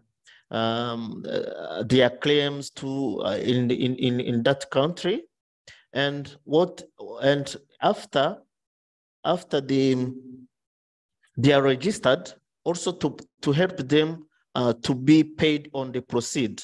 On what the Rwandan creditors resolved was to allow that administrator to sell the asset in Rwanda and take back the proceed outside and register them on the list of the creditors outside and also get paid from outside Rwanda. This is how, because in general, even if the administrator would have the power to come and deal with on the asset which are here in Rwanda, the system tried also to protect those assets that are based in Rwanda and also those creditors which are here in Rwanda to facilitate them to get paid, because of course they are not familiar with those laws which the administrator is applying. Yeah, this is how that case has been resolved, and those creditors have been paid after the liquidation of all the assets. Thank you. Thank you, Eve, for that wonderful knowledge from the court. Just a follow-up question on that. So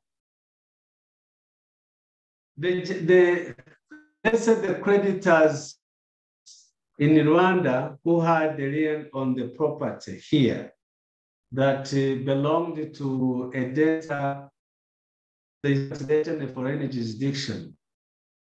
So, for example, we could have secured creditors on that asset, and you could have unsecured creditors on the debtor as a whole. So when the judge gave option like that Rwandan creditors be allowed to be registered in a foreign jurisdiction as creditors. Now, would they be registered in a foreign jurisdiction according to their rank here? For example, secured creditors here would also be secured creditors in that foreign jurisdiction where the insolvencies were commenced. Can you just try to clarify on that if you have more knowledge on that or about the decision of the court? Yeah, thank you. Yes, what the judge has tried to do was to make sure that the right of the creditors are protected based on Rwandan law. Even it was even included in the final decision that he made in order to allow the administrator to start doing her job here in Rwanda. Of course, their right have been kept, but in this particular case, all were unsecured creditors. And I know, I think if there was one of them which were secured creditors, would have requested a separate satisfaction so that he can sell his assets without going on the list of other secured creditors, especially because he didn't know how much the company owes to them, how many they are. All those kinds of details were not really presented. But for the interest of those unsecured creditors that were here in Rwanda, it was because the amount that the company was owing to them was bigger than what the receiver could expect to receive here in Rwanda. This is why they have chosen to be registered on the list of other creditors in order to be paid with others, because here what the administrators was saying that was somehow giving them comfort that the company do have a lot of assets that could help them to be paid. Thank you. Thank you, Ian.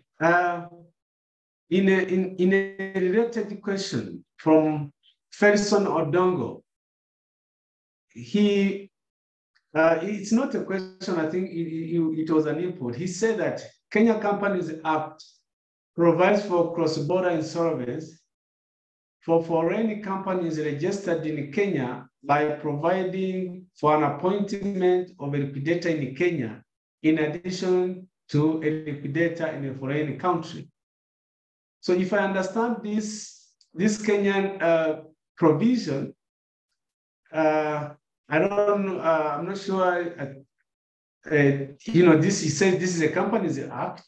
It's not, I think, so the Kenyan Companies Act provides that there must be parallel proceedings. So if a foreign investor in Kenya goes on into administration in a foreign jurisdiction, and so they have to attach or to touch on his assets in Kenya. Then, according to Kenyan law, the foreign appointed liquidator will not have jurisdiction in Kenya, but instead there will be a separate and a parallel liquidator who will handle the proceedings in Kenya, if I understand. Tabitha, is this, what do you have to say about this from Felson Odongo?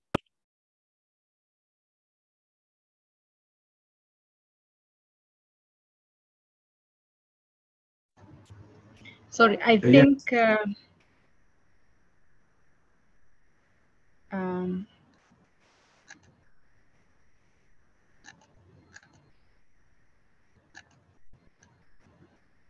I think that is the position as described by Gabriel.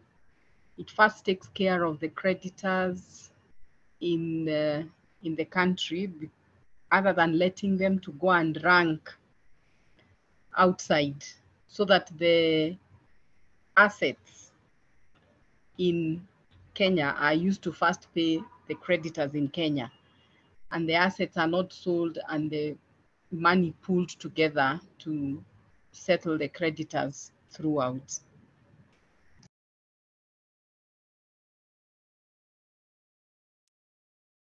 Okay, so basically the Kenyan law allows the parallel proceedings, but the Kenyan proceedings are triggered by the foreign proceedings, if I understand. Thank you, Felson Odongo, for your input. Then we have another question from Anonymous, and I don't know how relevant this question is, because he's asking Dr. Fred that in your estimation, what was the impact of the government of Tanzania policy in preferring public operations over private companies in awarding public project contracts between 2015 and 2021? Then how about the delayed payments to private contractors for completed works during the same period? Okay. I think, Mr. Chairman, that is because of the experience we had with under the fifth phase government in Tanzania. There was a lot of infrastructure projects, but there was also high delays in paying those contractors. So some went under, some disappeared. Individuals, unfortunately, were hard hit because workers went unpaid, because contractors were not paid, subcontractors were not paid, and it was an issue of a certain period in our history where the government wanted the work but never was quick to pay. Now, I think that's where his question is what happens. This current government had paid almost, I think almost, it's almost to 800 billion or something to local contractors to clear off local debts. Now, the implications, I don't know. I really don't know. It's something for research. what happened, but we know for a fact that a lot of construction companies went under because of delayed payments from, and they had, you know, you take bank guarantees which you have to pay a fee. There's loans that you need to pay, repay, and etc. And you take machinery by leasing from banks, etc. All these are issues that one needs to do research to come up with what was the impact. But it's not directly affected insolvency, although although companies went under, but we're not very sure whether there was much insolvency during that stage. I don't have information, Mr. Chairman. Yes, Mr. Thank you, Chairman. Fred. Thank you, Fred. Yes, the anonymous. I think you have heard that Fred does not have a complete information such files, but at least has tried to give what he had. Then there is Dominic Rono is saying, in an insolvency suit, what would be a possible defense? I think that he's asking that in the case the insolvency petition is being challenged, probably it has been commenced by the creditor and the debtor is challenging, or the debtor has commenced, has initiated, and the creditors are refusing the application.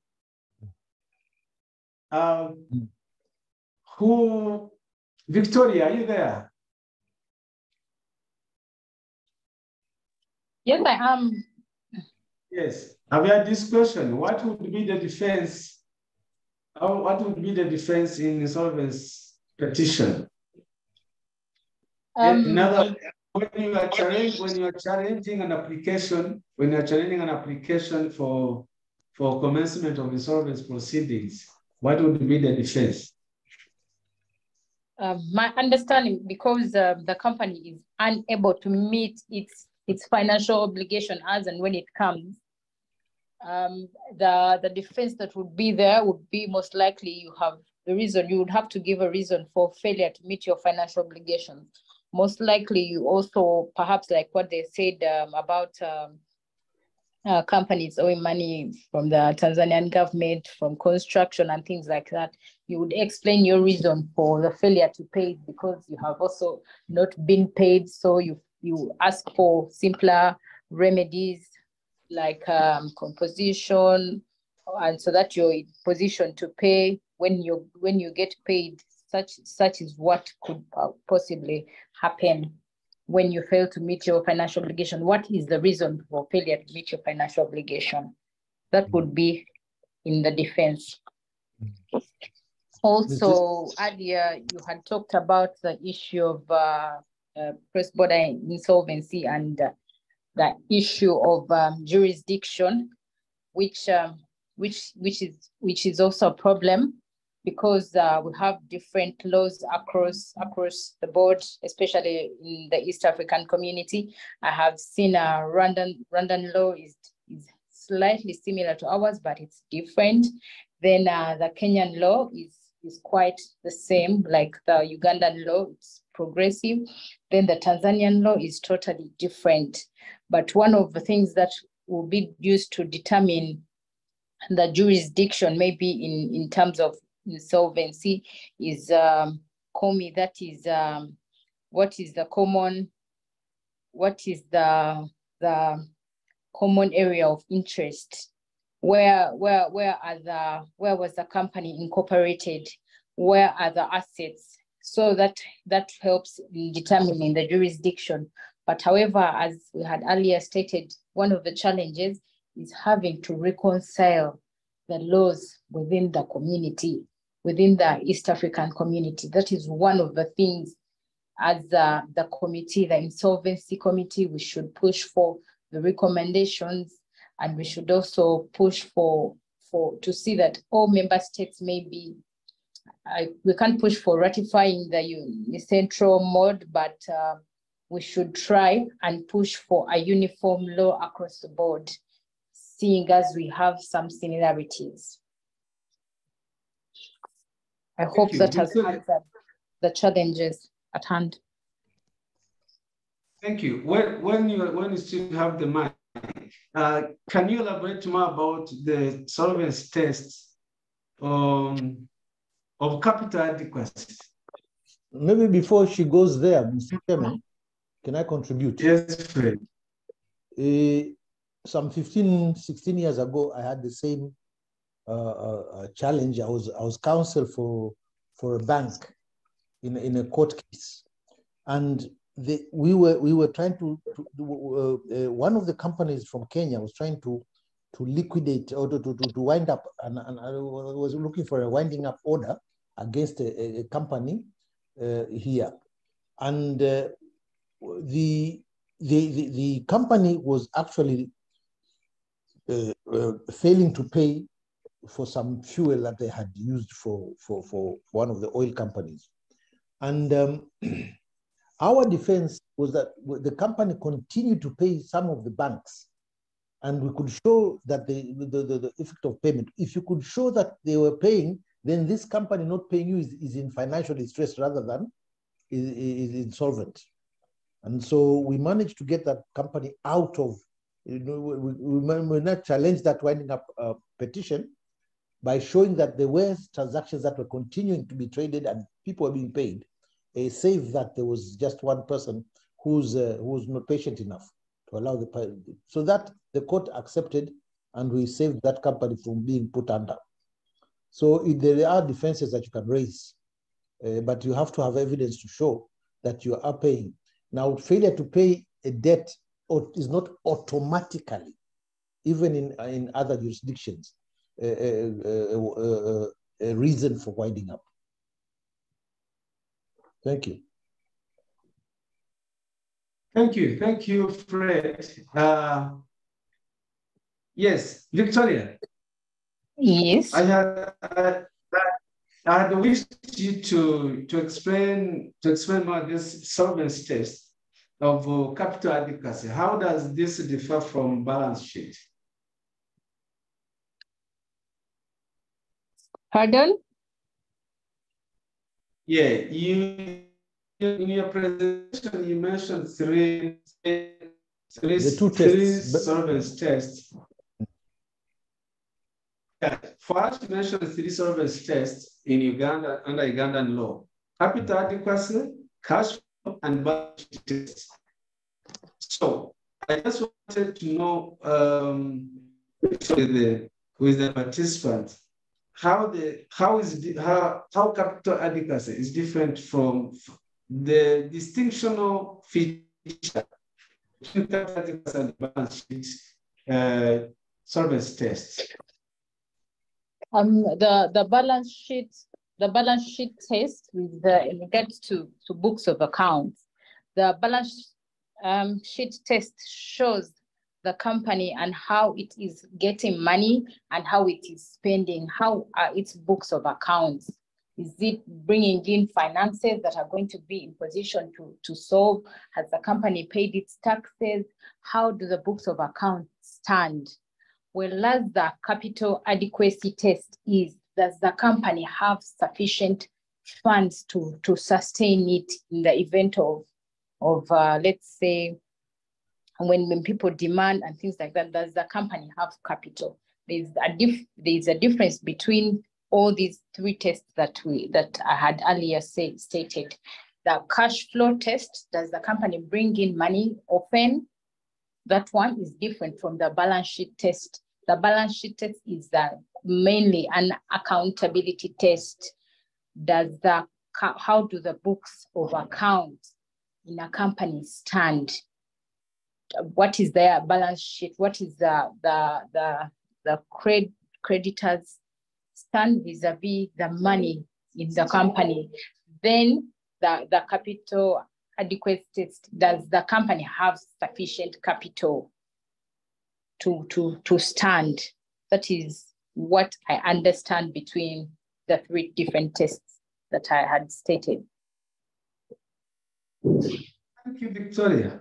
Tanzania and Kenya, do you have similar? In Rwanda, I think we have a cash flow and balance sheet tests, service tests. What about in Kenya, Burundi, and Tanzania? Do you have this capital test as well?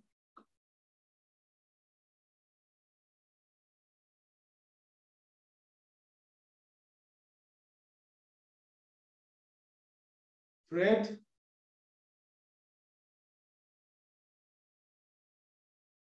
Hello?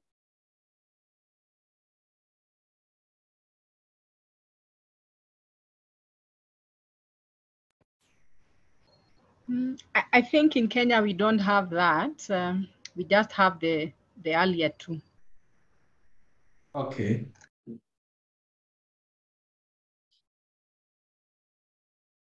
Fred, in Tanzania?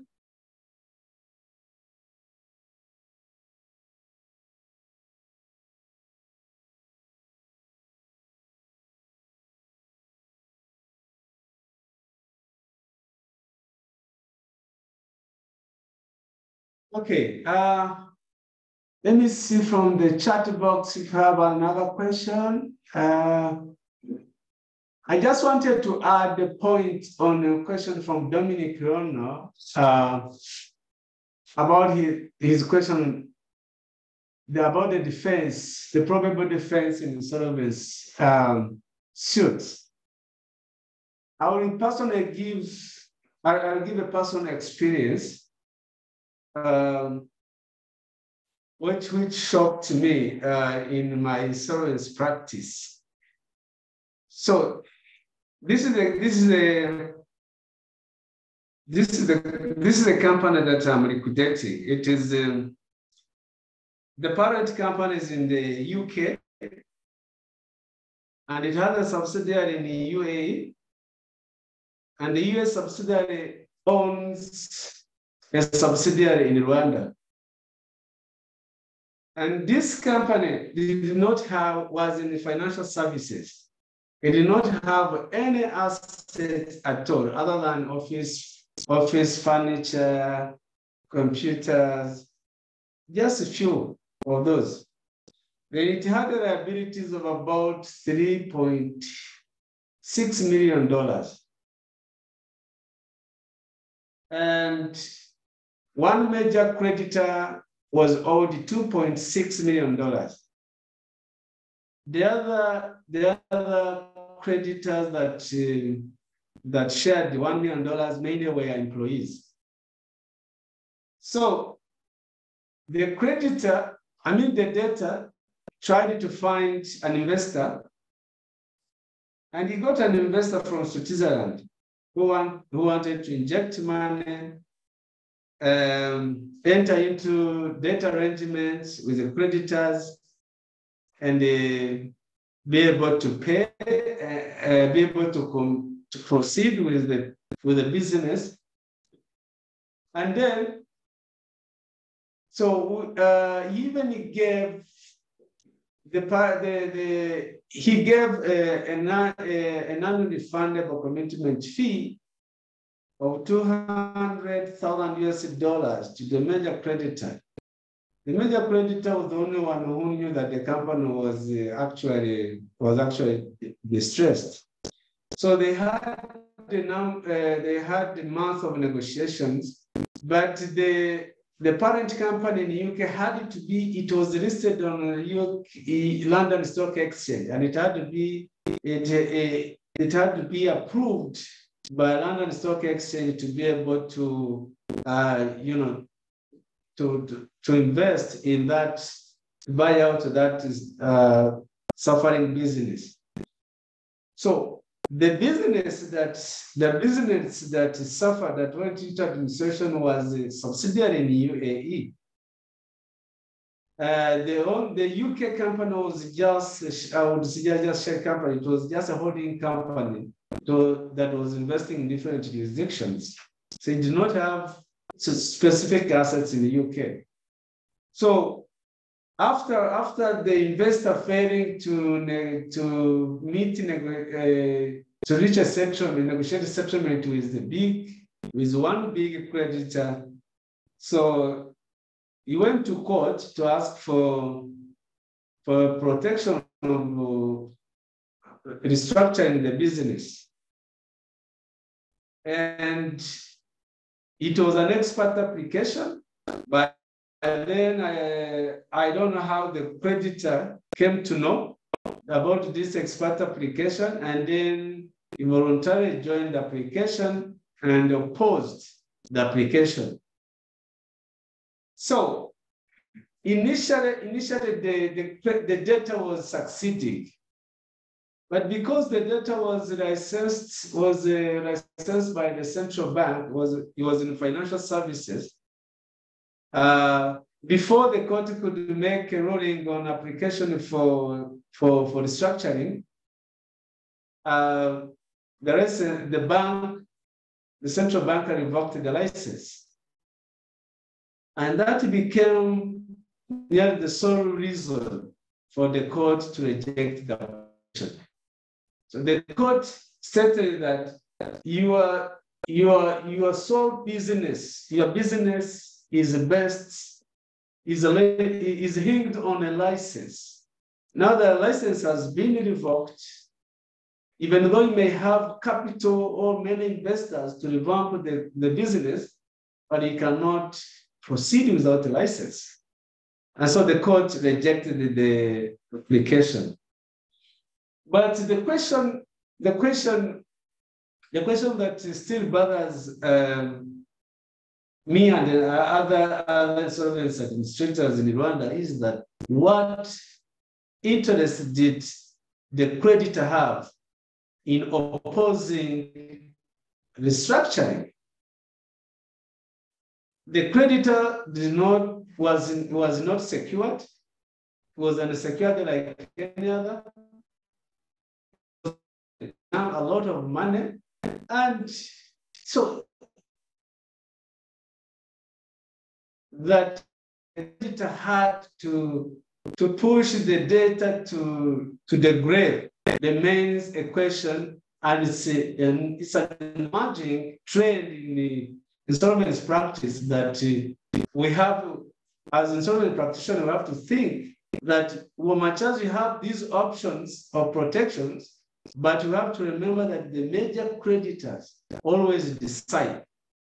And I'm assuming that even if the court had granted the application, the restructuring application, still the insolvency administrator would have to design a revamping plan, which would have to be approved by the creditors.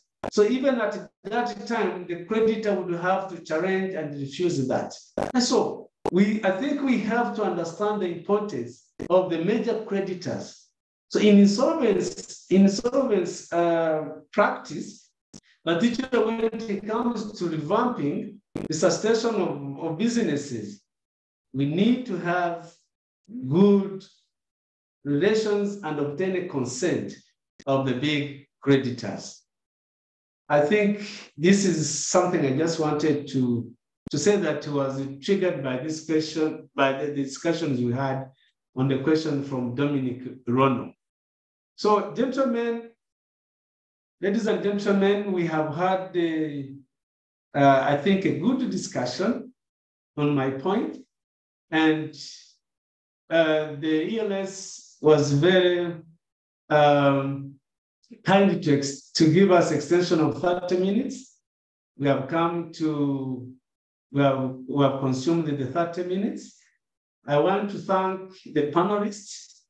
I want to thank the participants. We had about 108 participants in the room. And just in 30 seconds each, may I ask each panelist, beginning with the Ivi Sangano, to make your closing remarks. Yeah, thank you, Iris, for organizing this important session. I think we'll be given opportunity to discuss further on insolvency matter, especially the cross-border insolvency in ESC. I thank all my colleague panelists and all the participants. Thank you. Thank you, Eve. Tabitha?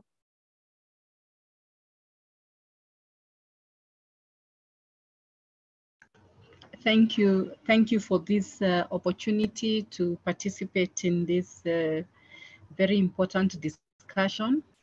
I think we need to have more time to discuss, especially the issues of corporate rescue, the various options available, so that we can be able to utilize them more, advise our clients to utilize them more, other than going straight for liquidation, and also so that we can also iron out the issues of cross-border insolvency and suggest amendments to our local laws where necessary. Thank you, Tabitha. I do agree with you that even in Rwanda, the companies go to seek these protections when it is too late. Clever, your comments, please. Thank you very much, Chair. Thanks to ERS leadership, thanks to the committee, thanks to panelists, and thanks to participants. It was a very happy moment to with all of you. Thank you. Have a nice day. Thank you, Clever. I don't see Fred here. I don't see Victoria. Now, let me hand over to Gabriel Achaye from ELS to dismiss us with dignity. Okay, so I will not dismiss with dignity, Bwana Chair, but from us to the panelists, we are extremely grateful for putting up time to share your knowledge on this topic of emerging trends in insolvency law. I would like to say it's been quite a captivating session, and personally, I've learned quite a lot from the different emerging trends that are happening from the partner states and from the proposals that are given by the speakers with regards to having amendments to laws, further discussions on corporate rescue and cross-border insolvency. We've taken that up as Secretariat, and dear participants, be on the lookout for more of our capacity building sessions on insolvency law. We're going to continue these discussions even on the group. If you'd like to join the Insolvency Law Committee, kindly reach out to us at info@elsociety.org, express your interest, and we'll have this forwarded to the committee for further verification. And before I end this, I would like to also inform you that from the 22nd to the 25th of November, 2023, we'll be having the biggest gathering of lawyers in East and Central Africa, which is going to be hosted by the East Africa Law Society during its annual conference in Bujumbura. So I look forward to seeing most of you there. We're going to have amazing discussions in Bujumbura, and we're being hosted by Clava. So come join. We could also host a session during the annual law conference, and yeah, so you can get more information on the annual law conference at our email info@elosociety.org, or check onto our website. The conference fees are available, and we have discounted rates for early birds. So looking forward to seeing you all in Bujumbura, and in the subsequent months, be on the lookout for our trainings. We have construction law and FIDIC contracts training in Mombasa. It's happening on the 28th 28th and the 29th, rather the 27th and 28th of September 2023. Kindly reach out to us for more information. But otherwise, I'd like to thank you all. We'll be issuing out a recording of this training session. We'll also issue you with certificates of participation, which will be sent to your email addresses that you used to register for the session. So to our panelists, Mr. Isaac, Clever, Tabitha, Yves, Frederick, Victoria, thank you so much. We look forward to hosting you again, and have yourselves a very lovely day. So with those few words, allow me to close the session and have a lovely evening. Thank you.